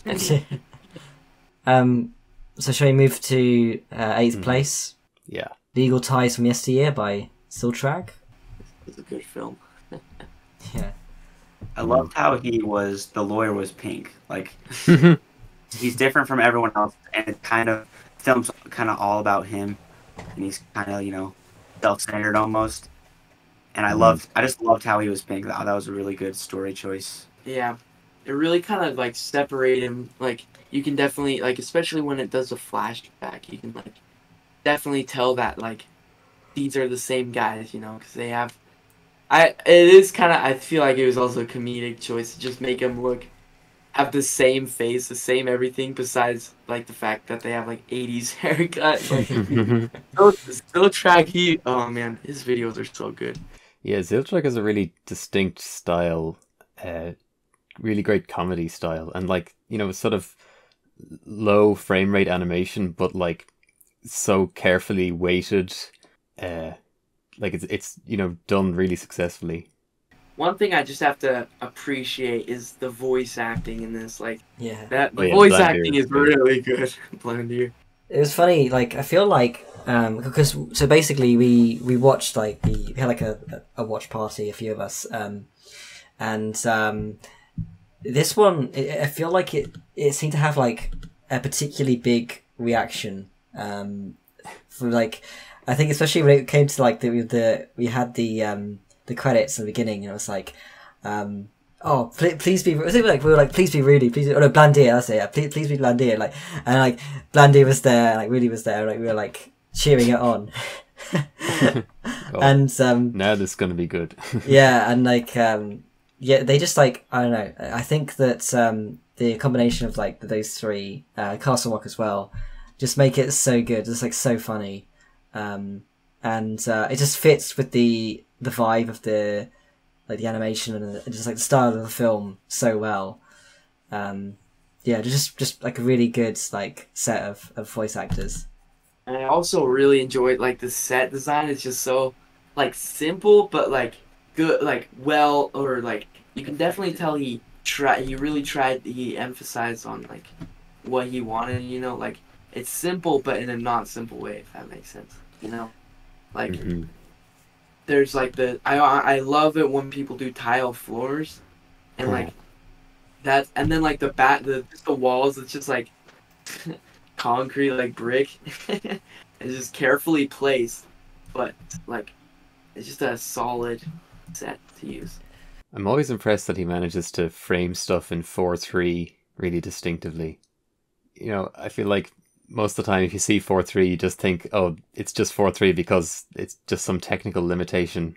But with this you can tell like, oh, he's actually framing it for 4:3 intentionally. Like all the shots are set up definitely like properly. I think it works. It looks so nice for like, you know, close up shots, particularly.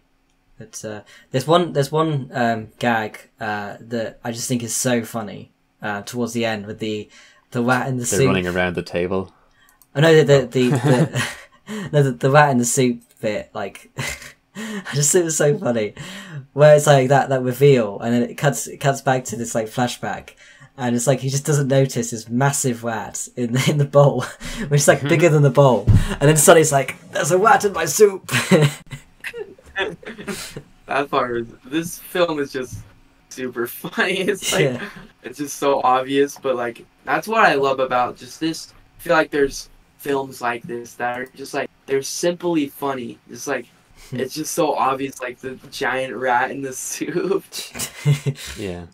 And just a great use of Lego pieces, like not just the rat, but the funny looking Lego faces and Lego hair pieces, the 80s hair. And that's one thing I loved was the character design, like how they go back in time and it's like the 80s. Totally looked 80s-esque. Yeah. And I think it's just like, again, it's another thing of something I think about a lot, I think, since like Penta kind of brought it up, like, I don't know, in maybe like a previous podcast, but the idea of, you know, what works tonally as a brick film, what feels like the perfect tone, and I feel like this one is like just works so well as a brick film in terms of, instead of like the tone and like the comedy of it. I think playing into the Lego-ness of it. I think. Yeah, I think it's just like he pulls off this style really well, and it's all these different factors of not only the comedy but the set design, the character design, the animation, like all of that like perfectly ties this film together. The style, you know, and that again, like I love seeing shots with the ceiling in it, and there's that one shot of like the underhead shot, you know. And you can just see like the base plate on top. Like, I appreciate that. That was a good choice. So shall we head over to number 7? The another Johnny Thunder film. Yeah, Johnny Thunder and the Dramatic Irony Bridge, which yeah, one Johnny Thunder film in 9th place and another in 7th place. That's quite something. But yeah, these are as to be expected from Joko Johnny Thunder film. It's it's brilliant. Like the way that the tone and like the energy that Joko brings into these films is just so good and so like unique to Joko. I love his style. It's like it's just like he's really good at like you know, the camera movements, and like I don't know what frame rate he films at, but it looks like he like switches it around a little bit. You know, he like is I don't know. I just really like his animation, the camera movements, and the like one shot stuff that he does. It's just so creative. Like, it makes me want to try doing that. Something I always find interesting with like with a lot of like Joko's stuff is the way that they kind of manage to. They're always kind of chaotic, but just coherent enough for it to be kind of like to be able to follow it clearly, I guess is the. He plays into that dramatic irony perfectly. Yeah. But I think it's a good compliment when you say that you didn't think about something or you didn't notice something. And it took me more than one watch before I started thinking like, oh yeah, the background is like really well done. Yeah. You know, like the first time I watched it, it just blended right in. It just felt like this is the environment. But yeah, like watching again, I'm like, wow, like I guess it's a screen in the back. It's fantastic. I didn't even know that. I would have thought it was like green screen or like I don't even. That's kind of what I thought. But a screen like. Yeah, I think it's a monitor because like it's casting light on the Lego pieces. That's really clever, actually. I think Joko has used that a few times now, actually. It works really well. He uses a lot of good practical effects like that. Yeah. And also the water, like in the soup, the well, like it's just like you can see it in like one shot. You can see it like kind of draining out of the Lego because it's not waterproof. I really like the way that Johnny Thunder like dries his hat, like, and it's like there's like this sort of brick replacement there where it's like this sort of like non-Lego smaller scale bricks just like kind of moving around, and it's like like he's wringing out his hat. Yeah, so really clever. Very good film. I like this. I love the lighting in it too. It's super distinct. Mm-hmm. Like the orange and the blue. It looks really, really nice. Mm. And the light coming from underneath, like from the lava. And I love this spaghetti-o like credits. Yeah. Give me like Napoleon Dynamite kind of vibe. Yeah, it's like I'm always impressed by anyone who manages to pull off like a half decent end credit sequence because that's always my like the last thing I think about. Like I was gonna say the exact same. I hate doing the credits. Like I hate choosing a font and like choosing the background color. Like oh god. So yeah, doing it in camera in some novel way, it's great. Yeah, I remember like with my entry, it was like literally. I had like 20 minutes before the deadline. I was like, exactly, yeah. Yeah, I just gotta quickly type this in, export it, done. Like, mm-hmm. Yeah, I like how he just puts in the little Easter egg, like he switches the first level, like it's like Thonny Junder. I don't know if you guys noticed that, but it's like he spells their names wrong. I'm assuming intentionally. I'd like to think so. Wait, is it?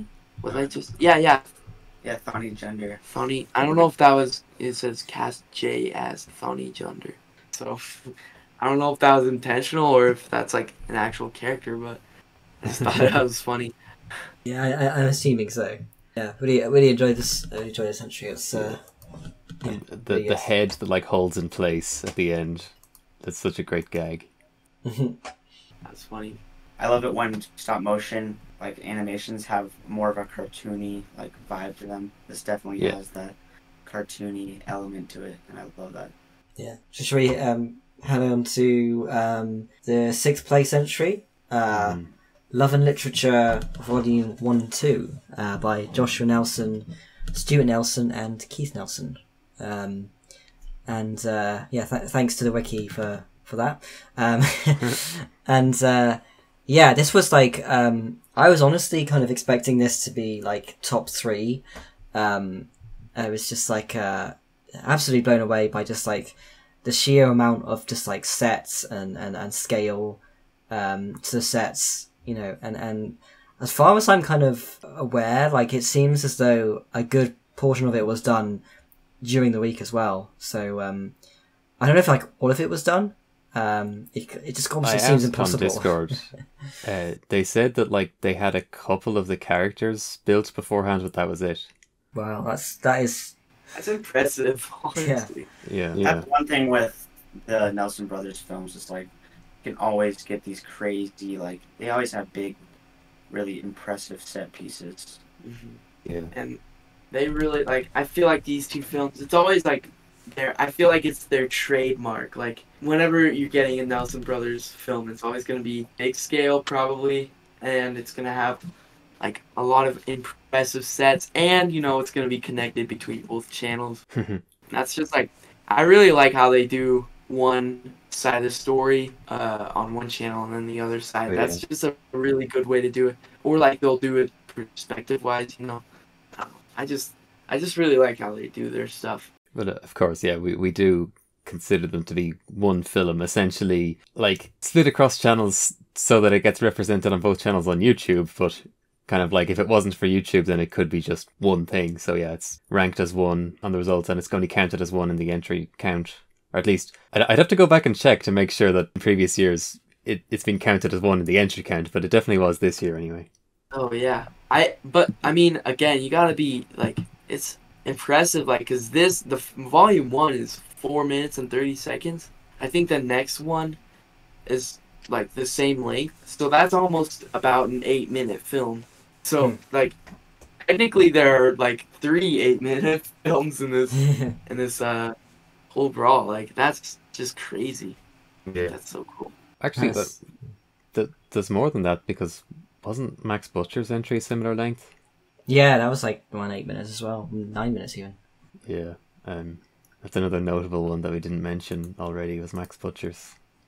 Yeah, that's right. Yeah, 8 minutes. Yeah, Max Butcher was it's the big return. Yeah, there's a lot of 8-minute films. I mean, to make the top 20, within the top 25, I mean, there's quite a few 8-minute films. Yeah. It's pretty crazy. Loved how they did, instead of minifigures, they decided to go with like big figs. Mm-hmm. Definitely, my favorite thing about that is like the really distinct poses of the characters. Especially in Brickfilms, it just leaps out whenever people have like creative poses, because it's like really hard to get minifig poses that like you haven't seen before. Especially the like the girl character. There's multiple poses that are just like really well set up. And like the design of the characters, just they have a lot of great uses for they use pieces like pieces that I would have never guessed you could use it for that. Like the prince's ponytails, or like his hair, like I don't even know what those pieces are really specifically for. They're like for just decoration, I guess. But they think like, oh yeah, we can use these as like his hair, like his hair piece. And it's like, the heck? Like, how do you think of that? Yeah, there's like so much like consideration and just like, yeah, the character designs themselves, it feels like it just take so long to and yet like there's like so much stuff like that where it's like just extra detail that is just sort of I just can't imagine in that time frame being able to figure that out and be like, and still have time to do everything else. But yeah, that thing that's so remarkably rare in brick filming. We always say it, but you know, people who are actually interested in building stuff with Lego, in a more sort of mock kind of way. Mm-hmm. Yeah, that's something that's what I like to see. Something I was thinking then actually with that is that the kind of like designing things in a that's so neat, I never thought of doing that kind of way. It's very much a kind of mock builder kind of thing. Another thing, one of the things I really liked was the her mother, her shoulders are like motorbike pilot, like motorbike helmet things. That's also like, again, like really cool just like idea that like you never thought of as being like and then you see it and like, oh yeah, it's like a perfect piece for that. Yeah, and the guitar that he plays is like the bass for the army guys in the Toy Story. Like that's what I remember them from. But, the green bass piece, yeah. That's like, I totally forgot about that Lego piece. Like, yeah. what the heck? It's crazy. I'm impressed because like it's so much harder to animate like big figs, and like I could just imagine like getting so frustrated because I guarantee they had moments where like their characters probably fell apart Yeah. and broke and stuff, and I just think it's really impressive that they were able to you know, have a really good animation with these really big characters. It's really cool. And the color palettes look great throughout. Yeah, like the in volume 2, when the prince is in the castle, like talking to the king, like just that whole set, like that, Yeah. like I don't think I have like That much. I don't have the guts to do that. Yeah, that's a huge set right there. Yeah, I love all the plant pieces hanging down, and also stained glass windows. I always love stained glass windows in brick films. Yeah, yeah. I think yeah, I was just like there, just so blown away by the scale of it all. Like just not only like if it was minifigure scale, like it would be incredibly impressive then, and Yeah, that's true. setting them the task to go like triple that size, even maybe 4 times the size of that. It's just like, yeah, that's just amazing. Yeah, this was definitely one of my favorite entries. Yeah. Again, another, I think it's like one of these entries again, like could easily have been in the top 3, contender. Yeah, definitely deserved it. I feel like it definitely deserved a little more. Honestly, it's a really good entry, very solid. But yeah, do we want to head over to number 5? Yeah, it's the top 5. Yeah, sure. So yeah, in 5th place we have Danju by Aero Nomad, who I believe won SAC, wasn't it? Yeah. Mm-hmm. This is a great film. Yeah, straight off the bat, like that kind of, I think you briefly mentioned it earlier, the like that sort of Blade Runner / kind of Dune kind of like visual style. Like that, especially like that, like early on when he's like in that corridor, that different colored lighting, like that's just amazing, like really mind blowing. And the story as well is just like reminds me of like something like Mission Impossible 3, like that kind of like, it's just like sad but also like well constructed, great pacing, and yeah, the corridor again, like goodness, bro, how did he do that? Like the lighting, like how the lighting's like moving across. Yeah, the light moving. Oh yeah, that's incredible, that part. Yeah. Oh cool, I love that. I love it. It has so much atmosphere to it. Like the colors are so prominent and like defined, and everything is so crisp. Yeah, to have the light animated, like both this one and also Joko's one, like I mentioned, like it's one thing to set up the lighting or to set up a monitor background, but it's another thing to actually have it moving throughout. Like I can't imagine going that extra mile for BRAWL. Mm-hmm. It was like a really good like touch to the film. Really added to the atmosphere. I loved it. Yeah, it really adds to kind of the build up, doesn't it? Yeah, I really love the especially like that kind of build up in the first like couple of minutes. Is really really well done. Yeah. Oh, and then that like final like place he's in, or like the guy with the gun behind that glass that like it looks like Superman's like Fortress of Solitude. Like it's so cool.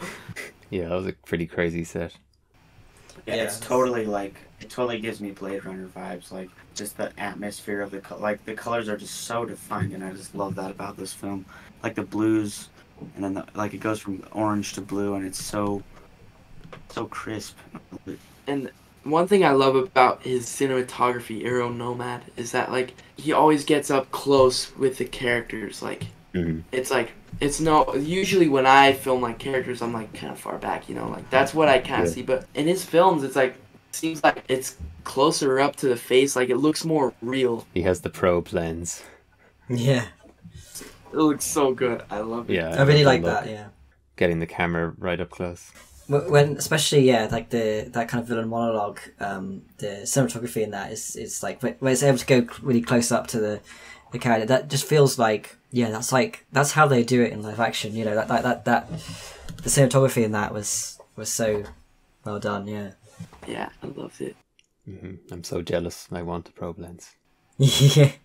Yeah, the twist at the end as well is just so like it works super well with it. Like again, it's just sad, but like when he like throws the headset on the ground in reality, like that's also like a really good set of just like a living room. Like what the heck? And his use of visual effects, like computer effects, are really well done as well. Like just like the button or like the telephone beeping looks really well put together. The screens, yeah. But I do feel like saying on the results call, I kind of feel like when this was announced as fifth, you could kind of feel the sense that people were like surprised, like only fifth. And of course, like I wasn't judging this contest, so like I can't actually speak to how it would have played out behind the scenes. But I was kind of thinking to myself, like, yeah, this is clearly the most like technically accomplished, solid looking entry. But there was something about the structure where I was kind of thinking, I know how this is going to go. I mean, judging wise, I know how it's going to go. It's gonna surprise people when it doesn't come first. The reason being that I feel like the first third is a super impressive action sequence. You know, really amazing.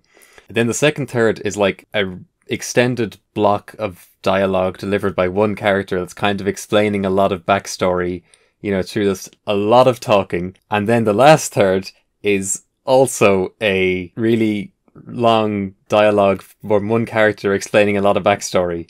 And so for that reason, I was thinking to myself, the judges are going to, it's going to get knocked down for that reason. I could envision it. It's interesting. I never thought of it that way. Yeah. But now that you put it at that, yeah, like the main character, like he doesn't really even say anything. Like that's. And it's like I hope people don't mind me saying some of that, but like I feel like I want to explain things like that on podcasts like this sometimes, because otherwise, if you don't explain anything, then people are like, "What the hell? Why did it, you know, not rank as high as I thought it would?" And if it's just never explained, then it's like just, well, nobody knows.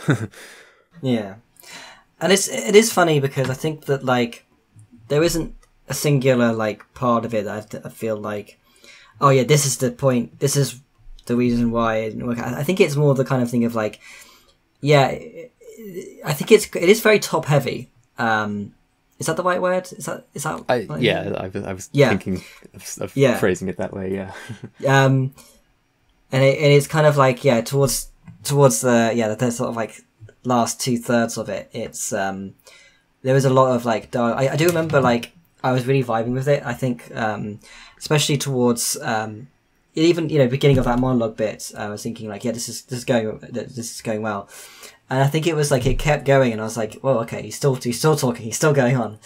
And I was invested in a lot of elements, like the lighting and the cinematography. I thought was particularly really really good. But I could see like, oh, okay, this is, yeah, there's a lot of like exposition and sort of I don't just say exposition, but like, yeah, like that kind of explaining, and then we kind of get another part, yeah, in the second, you know, after that as well. And it's weird because I kind of like, with all that being said, I still really enjoy the film. But yeah, it's still one of the best entries. Yeah, it is always awkward to like end up sounding like you're coming down harder on like one of the better entries, and you know, it easily could have even ranked one or two spots higher, but it's like I always fear that people, you know, can't even comprehend why something would get knocked down until you know, explain what at the end of the day is a pretty minor nitpicks, but you know, that's what happens. I think when it comes down to such a stacked kind of like top 10, especially when you get to like the, you know, the top 5, it's gonna be, you know, even if it seems like kind of minor considerations, these things are gonna, you know, potentially be at play when, you know, you've got like, yeah, 5 really strong entries, like, you know, I guess. Yeah. I feel like this film definitely like feel like it could be part of like something bigger. I feel like I'd be happy with seeing like the rest of this story, you know, like seeing the backstory more. Like I'd like to see like another film about this, this particular character. Yeah, I mean, it's so compelling. I mean, yeah, totally. If this was like the first 5 minutes of like a longer brick film where like, a lot of it is like that action scene, like, God, this would be, definitely something that, I don't want to say too much as if I'm saying like, oh yeah, it would be good if it was this, because it is good, but, yeah. I'm not trying to sound like, it is a great film, probably one of my top 5. And I think it's a great introduction. Like, if he wanted to go into more Donju stuff, it's a great introduction to the character. I think this film would have, like, the non-linear storytelling would have fit really well with this film. Like, the monologue that the main bad guy or whatever is giving could have been playing throughout the whole film, and it would have been really interesting to see it like have a non-linear fashion. Could have really turned it into a Christopher Nolan Dead Wife film. Yeah. Honestly. Yeah, like this film doesn't look like it was made for BRAWL. Oh yeah, yeah, absolutely. It looks like it was just something he spent like so long on perfecting. Like, it looks super good. I love this film. It's super good. If I was to attempt to make anything like half as impressive as this, it would take me like a year. So yeah. I'll say that. Yeah, much. like I can't believe the sets. Like, I love that set with the fans, and these sort of details. Like, you don't need to have these fans moving in a BRAWL entry, but it just makes it so much cooler. Set animation, even like lighting animation, set animation is always like that's always like a plus, like the cherry on top. It's just like, if you do that, you're definitely gonna get a high placing. Yes, that those fans, like, that really floored me, because it's like one of those things where like I could just tell how like annoying that would be to animate when you've got stuff going on. You've got to make sure that like it stays like the same consistent speed, and it's like I could totally imagine in the middle of doing all of that, you forget to do it one frame or something, and then it's like, and it's a moving camera shot.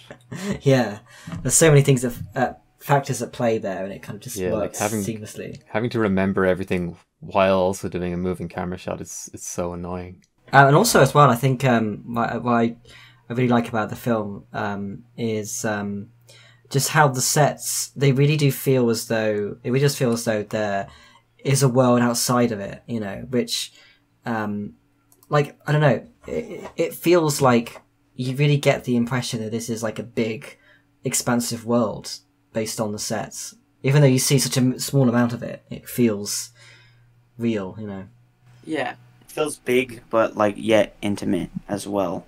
And yeah, it's really, really well done. And also we went the extra mile and did a brick-built title card. Oh yeah. Oh yeah, that was awesome. Great opening. And that stuff is really like attention grabbing, Yeah, it for just sure. makes you want to keep watching the film. Yeah, again, returning to that idea of like, when I make my own, I know I'm slapping basic text on in the last like 20 minutes. So I guess that Sean, you can introduce this next one. Yeah, speaking of my own one, I was surprised to come in at fourth with Safe as Houses. It's really hard to predict with your own films. I think. Yeah. I don't know if other people agree. Oh yeah, absolutely. I was just basically thinking, well, I hope I rank. So yeah, and you really nailed down that, like, it's like the scene, the shot where he's like looking out the window with the binoculars. Well, not that particular shot, the one after it, where the thief is in like the barrel, like the arm, like what piece was that? Like, how did you do that?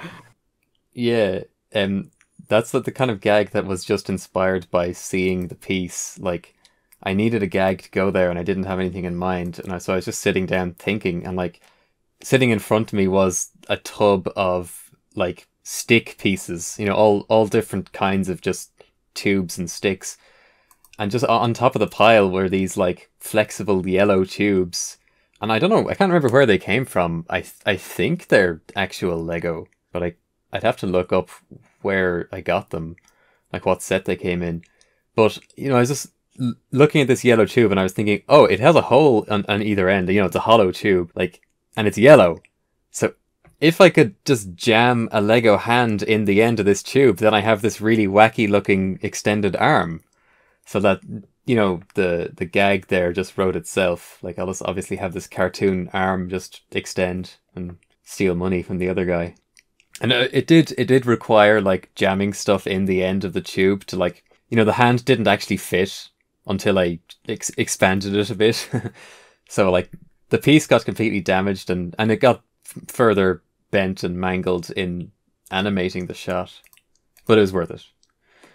Yeah, it, like, honestly, this film, like, that really, like, that shot made me so happy, if I gotta be honest. Like, and the set design as well is just, it's so satisfying. It's so good. Yeah, I'm glad people like the set design, because I definitely spent way too long on that. Yeah. Spent a couple of the first days of BRAWL just building sets. And yeah, going like, I didn't need to make the fireplace set just for an establishing shot, but yeah, I did it anyway. Well, it's definitely worth it. Yeah, like a lot of the stuff, like you were saying, like some things, like you were talking about, like you were planning on doing the ending shot, you know, where he was looking through the window after the thief got into his house. Like, I definitely see how, like, you probably, like, that wasn't necessary, but a lot of the stuff in here, like I'm just trying to think of how it would have looked if, like, even just some of these shots weren't in it, you know. Those first few shots are actually very, like, they just, like, they kind of put you in this mindset, this kind of place, like, okay, I think I know where we're going in this film now, you know. That's what I like about it.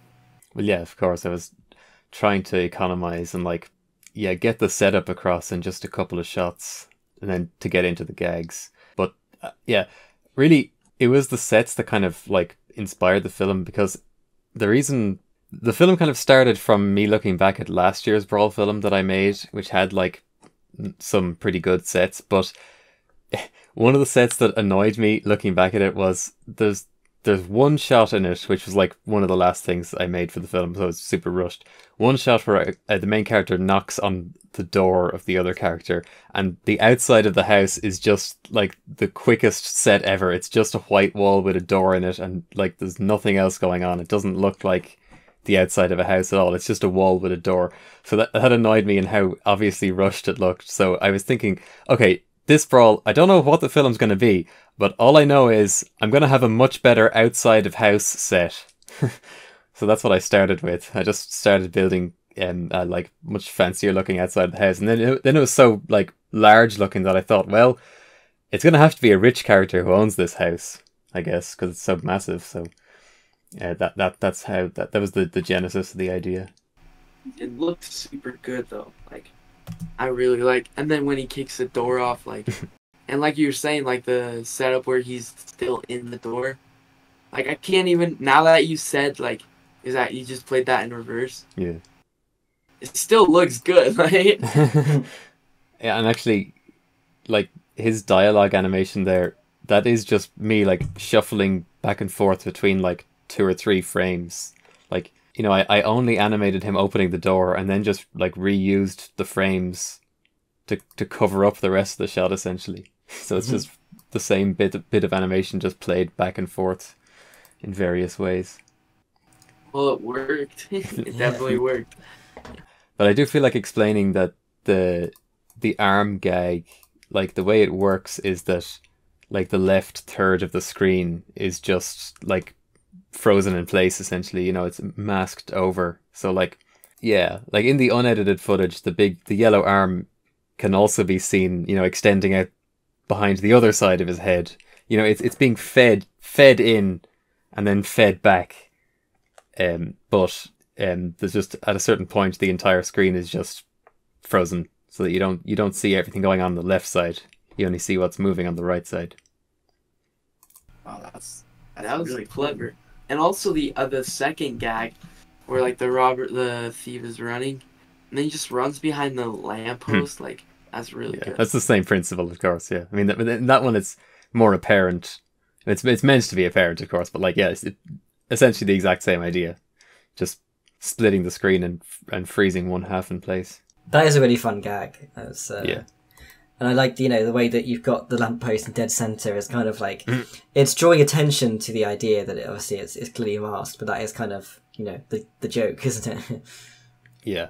Reminds me of like the old like cartoons, you know, Yeah.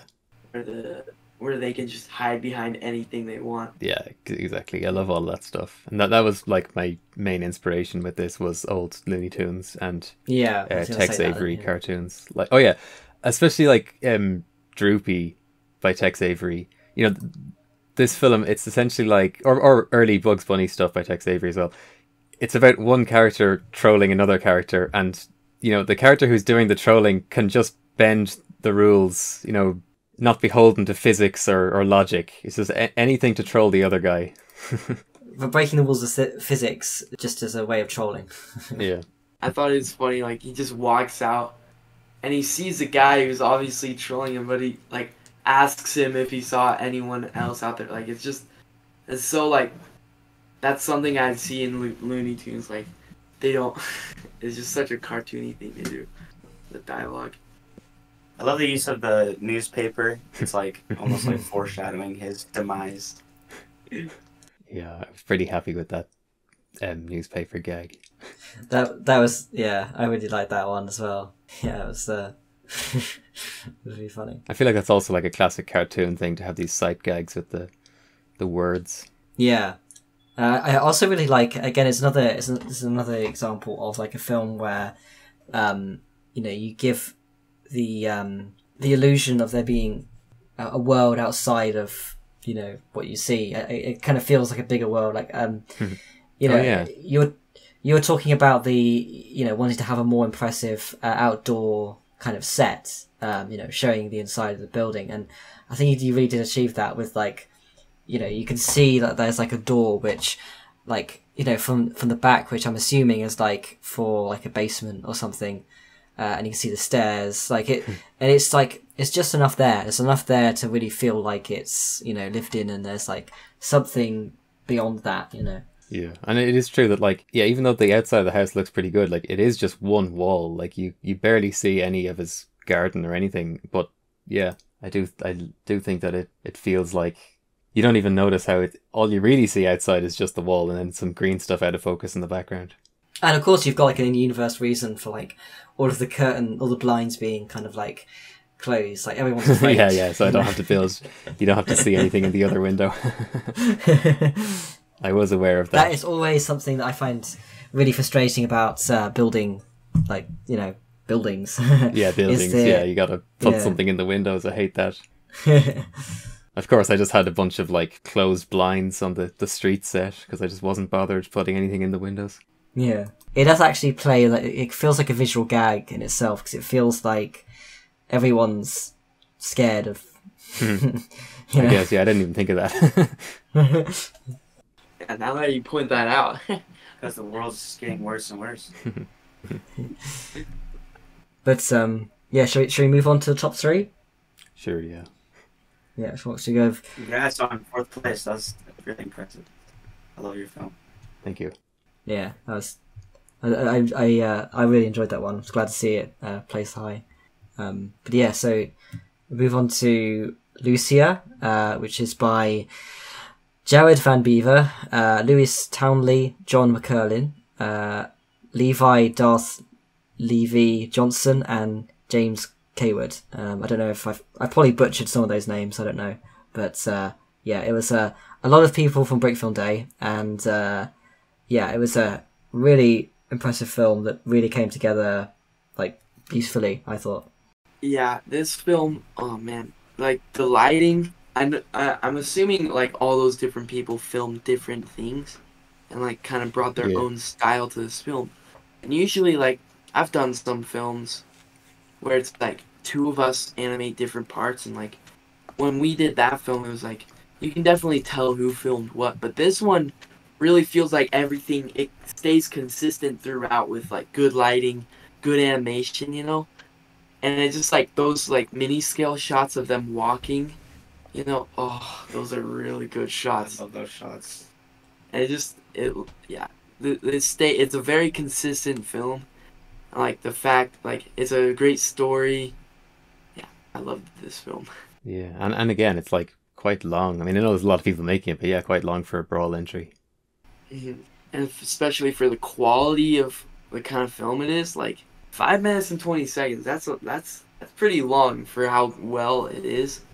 Pretty well done.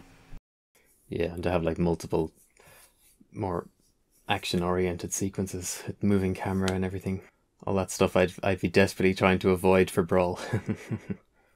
That's true. The part when he kills the troll is awesome. Like, he dives under his legs and then stabs him in the eyeball. The fight scenes are really, really impressive. Yeah. Yeah. I also really love the close-up shots of, like kind of POV from the chest when he's kind of like opening them and trying to find the thing, and it's like that's such a cool shot where they got like the hand is like opening the chest. Yeah, so well done. Like I said, the moving shots, like you can definitely tell the first one they're like they have more people and like more energetic, and then like the next moving shot they're like less people, slower, and you can like also see his hairs growing throughout. Like the attention to detail is really like well thought of. Like can definitely tell they talked about these sort of details a lot. I do really like as well. They say those microscale sets with the the characters moving around. That as the film progresses, there's like less and less of them. It's like that like his army is getting smaller and smaller as they continue searching for the chest. It's a nice little detail. Yeah, and then set, like I said, the set design is just super well built and consistent throughout the whole film. It's such a well crafted film. Yeah, you can definitely tell there's a talking going on. Like they were all on the same page about a lot of things, and like you can definitely tell they were talking. They were trying to work out all these details together. The story is really real well written, I would say, and I love the progression of the character has a real arc. I love that. Mm-hmm. Yeah, definitely. The last action scene, like with the ground is on fire and it's like nighttime, but the lighting just looks so crazy there with the like super bright light source and the long shadows, like unlike what you usually see in Brickfilms. I think it like really stands out. Yeah, that was probably my favorite like fight scene. And like the set, like the temple or whatever it was, like the tower. I mean, I think that's a Ninjago set, but like it works so well. Like usually I have a thing about using like real Lego sets in Brickfilms. Like that's something I try not to do too much. I try to build it, but like I agree. Yeah, this set is like I would have used it instead. Like this, it's just such a well-made set, and it works so well within the story. Like the huge doors, it looks super good. I really was impressed with not just Jay Silver as usual, but also Blandier's dramatic voice performance in this. Usually Blandier is really good with the comedic voice performances, but like this more serious role, like he sounded really legit here. Yeah, it was really really good. And having both of them voice act together in a film is really good. But actually, you mentioned the Ninjago set with the doors. It strikes me as quite funny because like it's unusual. Like one of the things you usually find with like if you're using like sets in a brick film is that they seem too small. The scale was too small, and the shot of him opening the doors like that is like perfect for what he was wanting to do. A bit unusual for a Lego set. Yeah, it works super well. Like I think if there was I think the best Lego sets to use in Brickfilms are those kind of building structure kind of Lego sets, because they work really well, especially like within this medieval story. The Ninjago castle, or I don't even know what you'd call it, like that structure just works really well, especially with the nighttime scene and like you said, Penta, like the long shadows and the lighting. It just works super well in that setting. Yeah, that scene just stands out to me. Just I love that it's like confident enough to just use the one really strong light source primarily. But yeah, and to go back to something we were touched on briefly is that, yeah, it's nice that there's been a Brickfilm Day co-production entry for I think 7 brawls in a row, and they've been top 10 like 6 in a row, and this is the second time they've been third in the within the top 3. So I just love to see people, you know, who keep showing up. That's quite a yeah, quite a stacked weight there of like successful entries with the Brickfilm Day sort of coming together. Yeah. Should we head over to number 2? Ah, yes. Picked Clean by Alan Williams, Formal Lens. And this is once again another regular with the high-ranking BRAWL and THAC entries. For good reason, of course. And, definitely. This one is just really kind of like really beautifully kind of like, I don't know, like told. It's like kind of very kind of like it's kind of like haunting kind of vibe to it.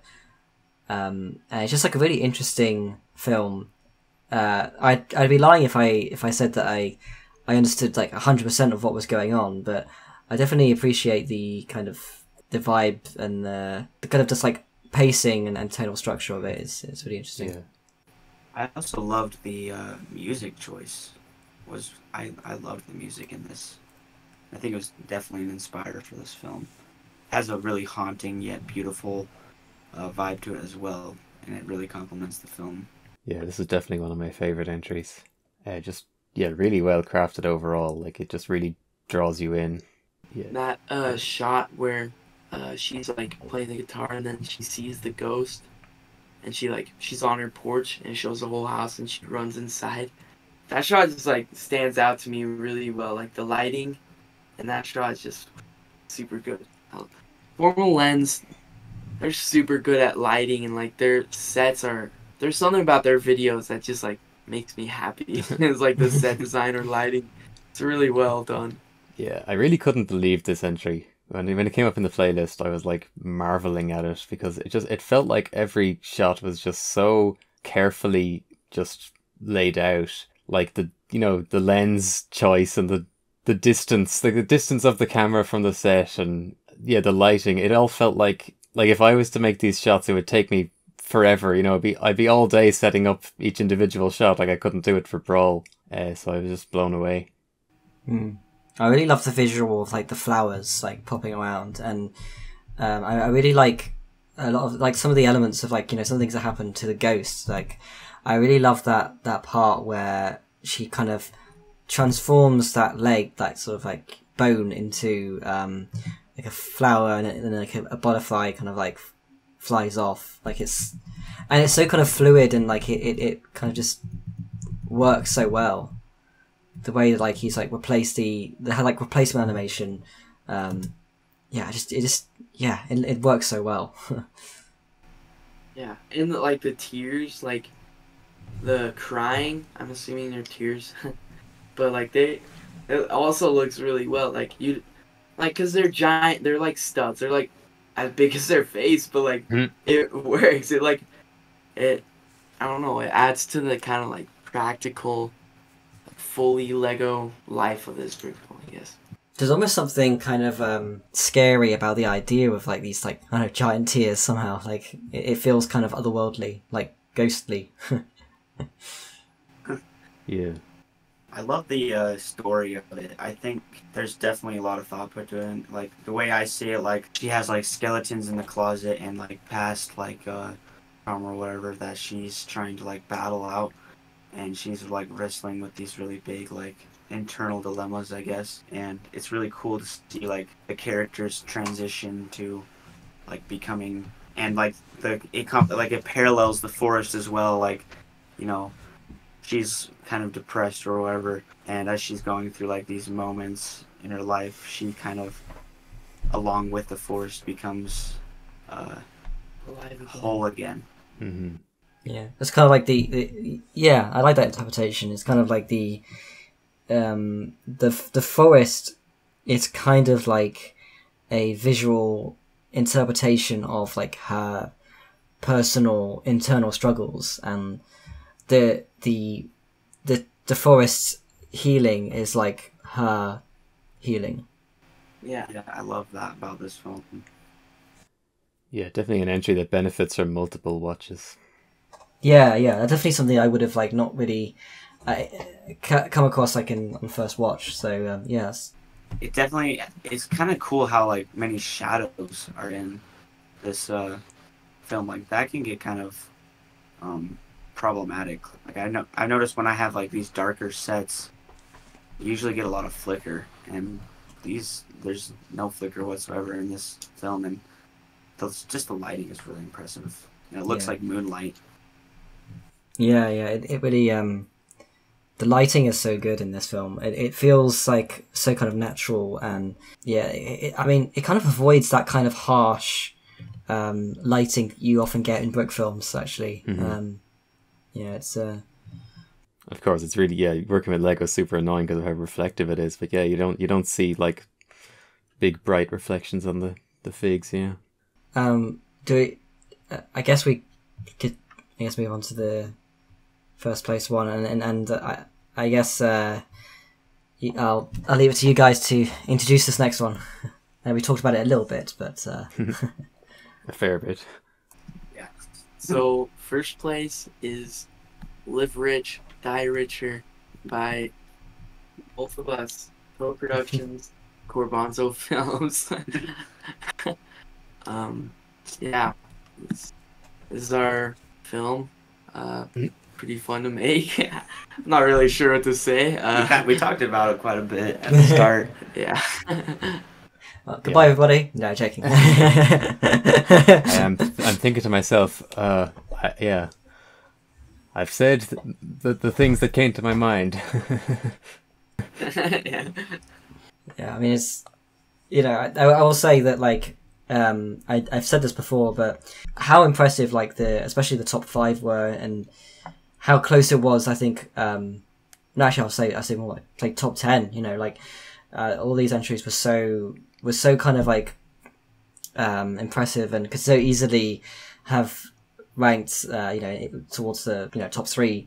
I think it could have gone so many different directions, and I'm so glad it ended up going the direction it did, with its placing in first. I really just feel like it did some stuff, like some things just so kind of like in a unique way. Yeah, it just came out as a really solid film. And I have to say, like, I was really happy to see a bunch of comments from other people who recognized that it was something special, because, like, I was slightly worried that it could end up being I don't want to say a controversial winner, but I was slightly worried that people might be like, oh, something else should have won.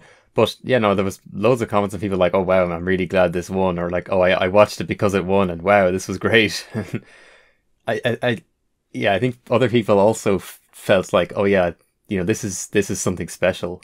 Yeah, that's definitely what we were trying to go for. It's just something like different, I guess. Like, I don't know, because I feel like you don't see a lot of films that are like bending the rules that much, except for like, I guess nowadays, like, I'm seeing a lot of that through the Bricks in Motion community, which is really refreshing. But like, I really kind of wanted to try to be able to inspire other people to maybe try making, like, experimenting with this different, like, atmosphere, like, real life, live action shots, or even filming outside, like that kind of thing. I like to hear that.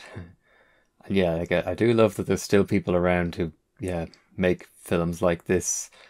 And it's like, sometimes I worry that, like, as time goes on, are people who arrive to brick filming as newcomers, is all they're going to see just going to be like YouTube shorts and like just meme videos, and is that what they're going to think brick filming is or is supposed to be? But so I like to think that, like, by us doing the contests on Bricks in Motion, like, if we're celebrating like proper films as the winners of our contests, I'd like to think that it's, people might think, oh, that's the kind of stuff that's getting celebrated there's more to this than, you know, Grimace Shake in Lego. Yeah. So I love that there's people like you around and making films like this, and of course all the other people around making all the other BRAWL entries. Yeah, I mean, I think it means a lot to not only see the number of entries coming into these things, like how relevant like BRAWL and Thack, you know, still is, and how much people, you know, appreciate and how people take part, but also, yeah, what is being kind of recognized in that, and yeah, just the results of that, you know, like the films that people make. And of course, at the end of the day, like, I know that, you know, this the kind of stuff I'm talking about, it's never going to have a lot of views, but like, I don't know, like scrolling through the comments section, it just feels really special to me. I like that this stuff, you know, I hope it will continue to exist. Yeah. Yeah. Me too. It feels like a real community, and I'm super like grateful that I get to be a part of it, because I had no idea about like bricks and minifigs and like these contests and stuff, and then when I moved and met Phil, that's when I like, you know, learned about all this stuff, and it's super cool because it's like this is a real community. Like, you know, you got people from all over making films, and you get people that you have seen before, and you get new people, and it's just really, really cool to see. Mm-hmm. Yeah, that's what I like. I love to see the Bricks in Motion community just grow in different ways. Like all, whether that's like everyone gets to talk about a certain film that everyone liked, or if it's like someone's like, people are experimenting with different things, you know. It's fun to go through like the Discord chat and just see what's going on, you know. But yeah, I'm grateful to be part of this community as well. Yeah, and it did come up in the Discord recently, like other people were saying some of the stuff that I was just saying there about, like, you know, are people still going to be making, you know, kind of story-based Brick films? And we were saying it's really weird that, like, we think or worry about the same things, but then at the same time, yeah, like, we literally just did the biggest ever BRAWL, and all of the entries are, like, you know, formatted as short films. So it's really weird that numbers-wise, it looks like there's more than ever of, you know, the type of thing that we like to promote. But also we kind of feel this other weird thing of like, oh no, we have to make sure that it continues to exist. Yeah. I mean, I haven't been in the community for super long, so like I can't really see how much it's grown since like the first BRAWL, you know. Like, I don't know how many people entered in that, but assuming it probably wasn't 153 people. It was 11. Dang. that's crazy. 15 BRAWLs later, like 150 people. Like, that's insane. That's growth in the community. That's so nice to see. And of course, I'm always super proud that there's still people from that first BRAWL who still enter, and this year there was actually 3 out of 11 of them, which is more than usual. Shout out to Robucca, of course, who made a great entry. I was hoping Robucca would place, but, you know, it's always up in the air whether or not Robucca will place. Yeah, BRAWL is crazy. I love BRAWL. It's just cool that I can inspire a bunch of people, like, make films. Yeah. Like, that's definitely for me. Like, I probably wouldn't have a YouTube channel if it wasn't for, like, the pre-film community as a whole. Like, it's really cool to see that kind of stuff. Like, the amount of films that inspired us, and now we're taking that inspiration and turning that into something, and that could be inspiring other people. And like, it's like it goes full circle, you know. Cool to see. Yeah, that's really good. I mean, like, yeah, I think that's I definitely kind of connect to that idea that yeah, the community is really what makes all this stuff worth it. And even if, like, you're not getting the views that you would if you were doing, I don't know, Skibidi toilets in Lego or whatever, like, it doesn't matter, like, because ultimately what matters is that core community of people inspiring each other in you know, creative ways, and that's ultimately what leads people to keep doing this stuff for multiple years. And yeah, I think that I always feel like it seems like trying to navigate direction that things are going in within brick filming is always a bit hard to know. But like, if there's anything to kind of come out of this, like BRAWL and the recent Thacks and all that, like it's that that core community is bigger than ever, and they're making amazing films. So yeah, I agree. And I guess that's kind of probably quite a good way to wrap up. Yeah. I've started watching Roboca's entry again. I'm just mesmerized by it over here.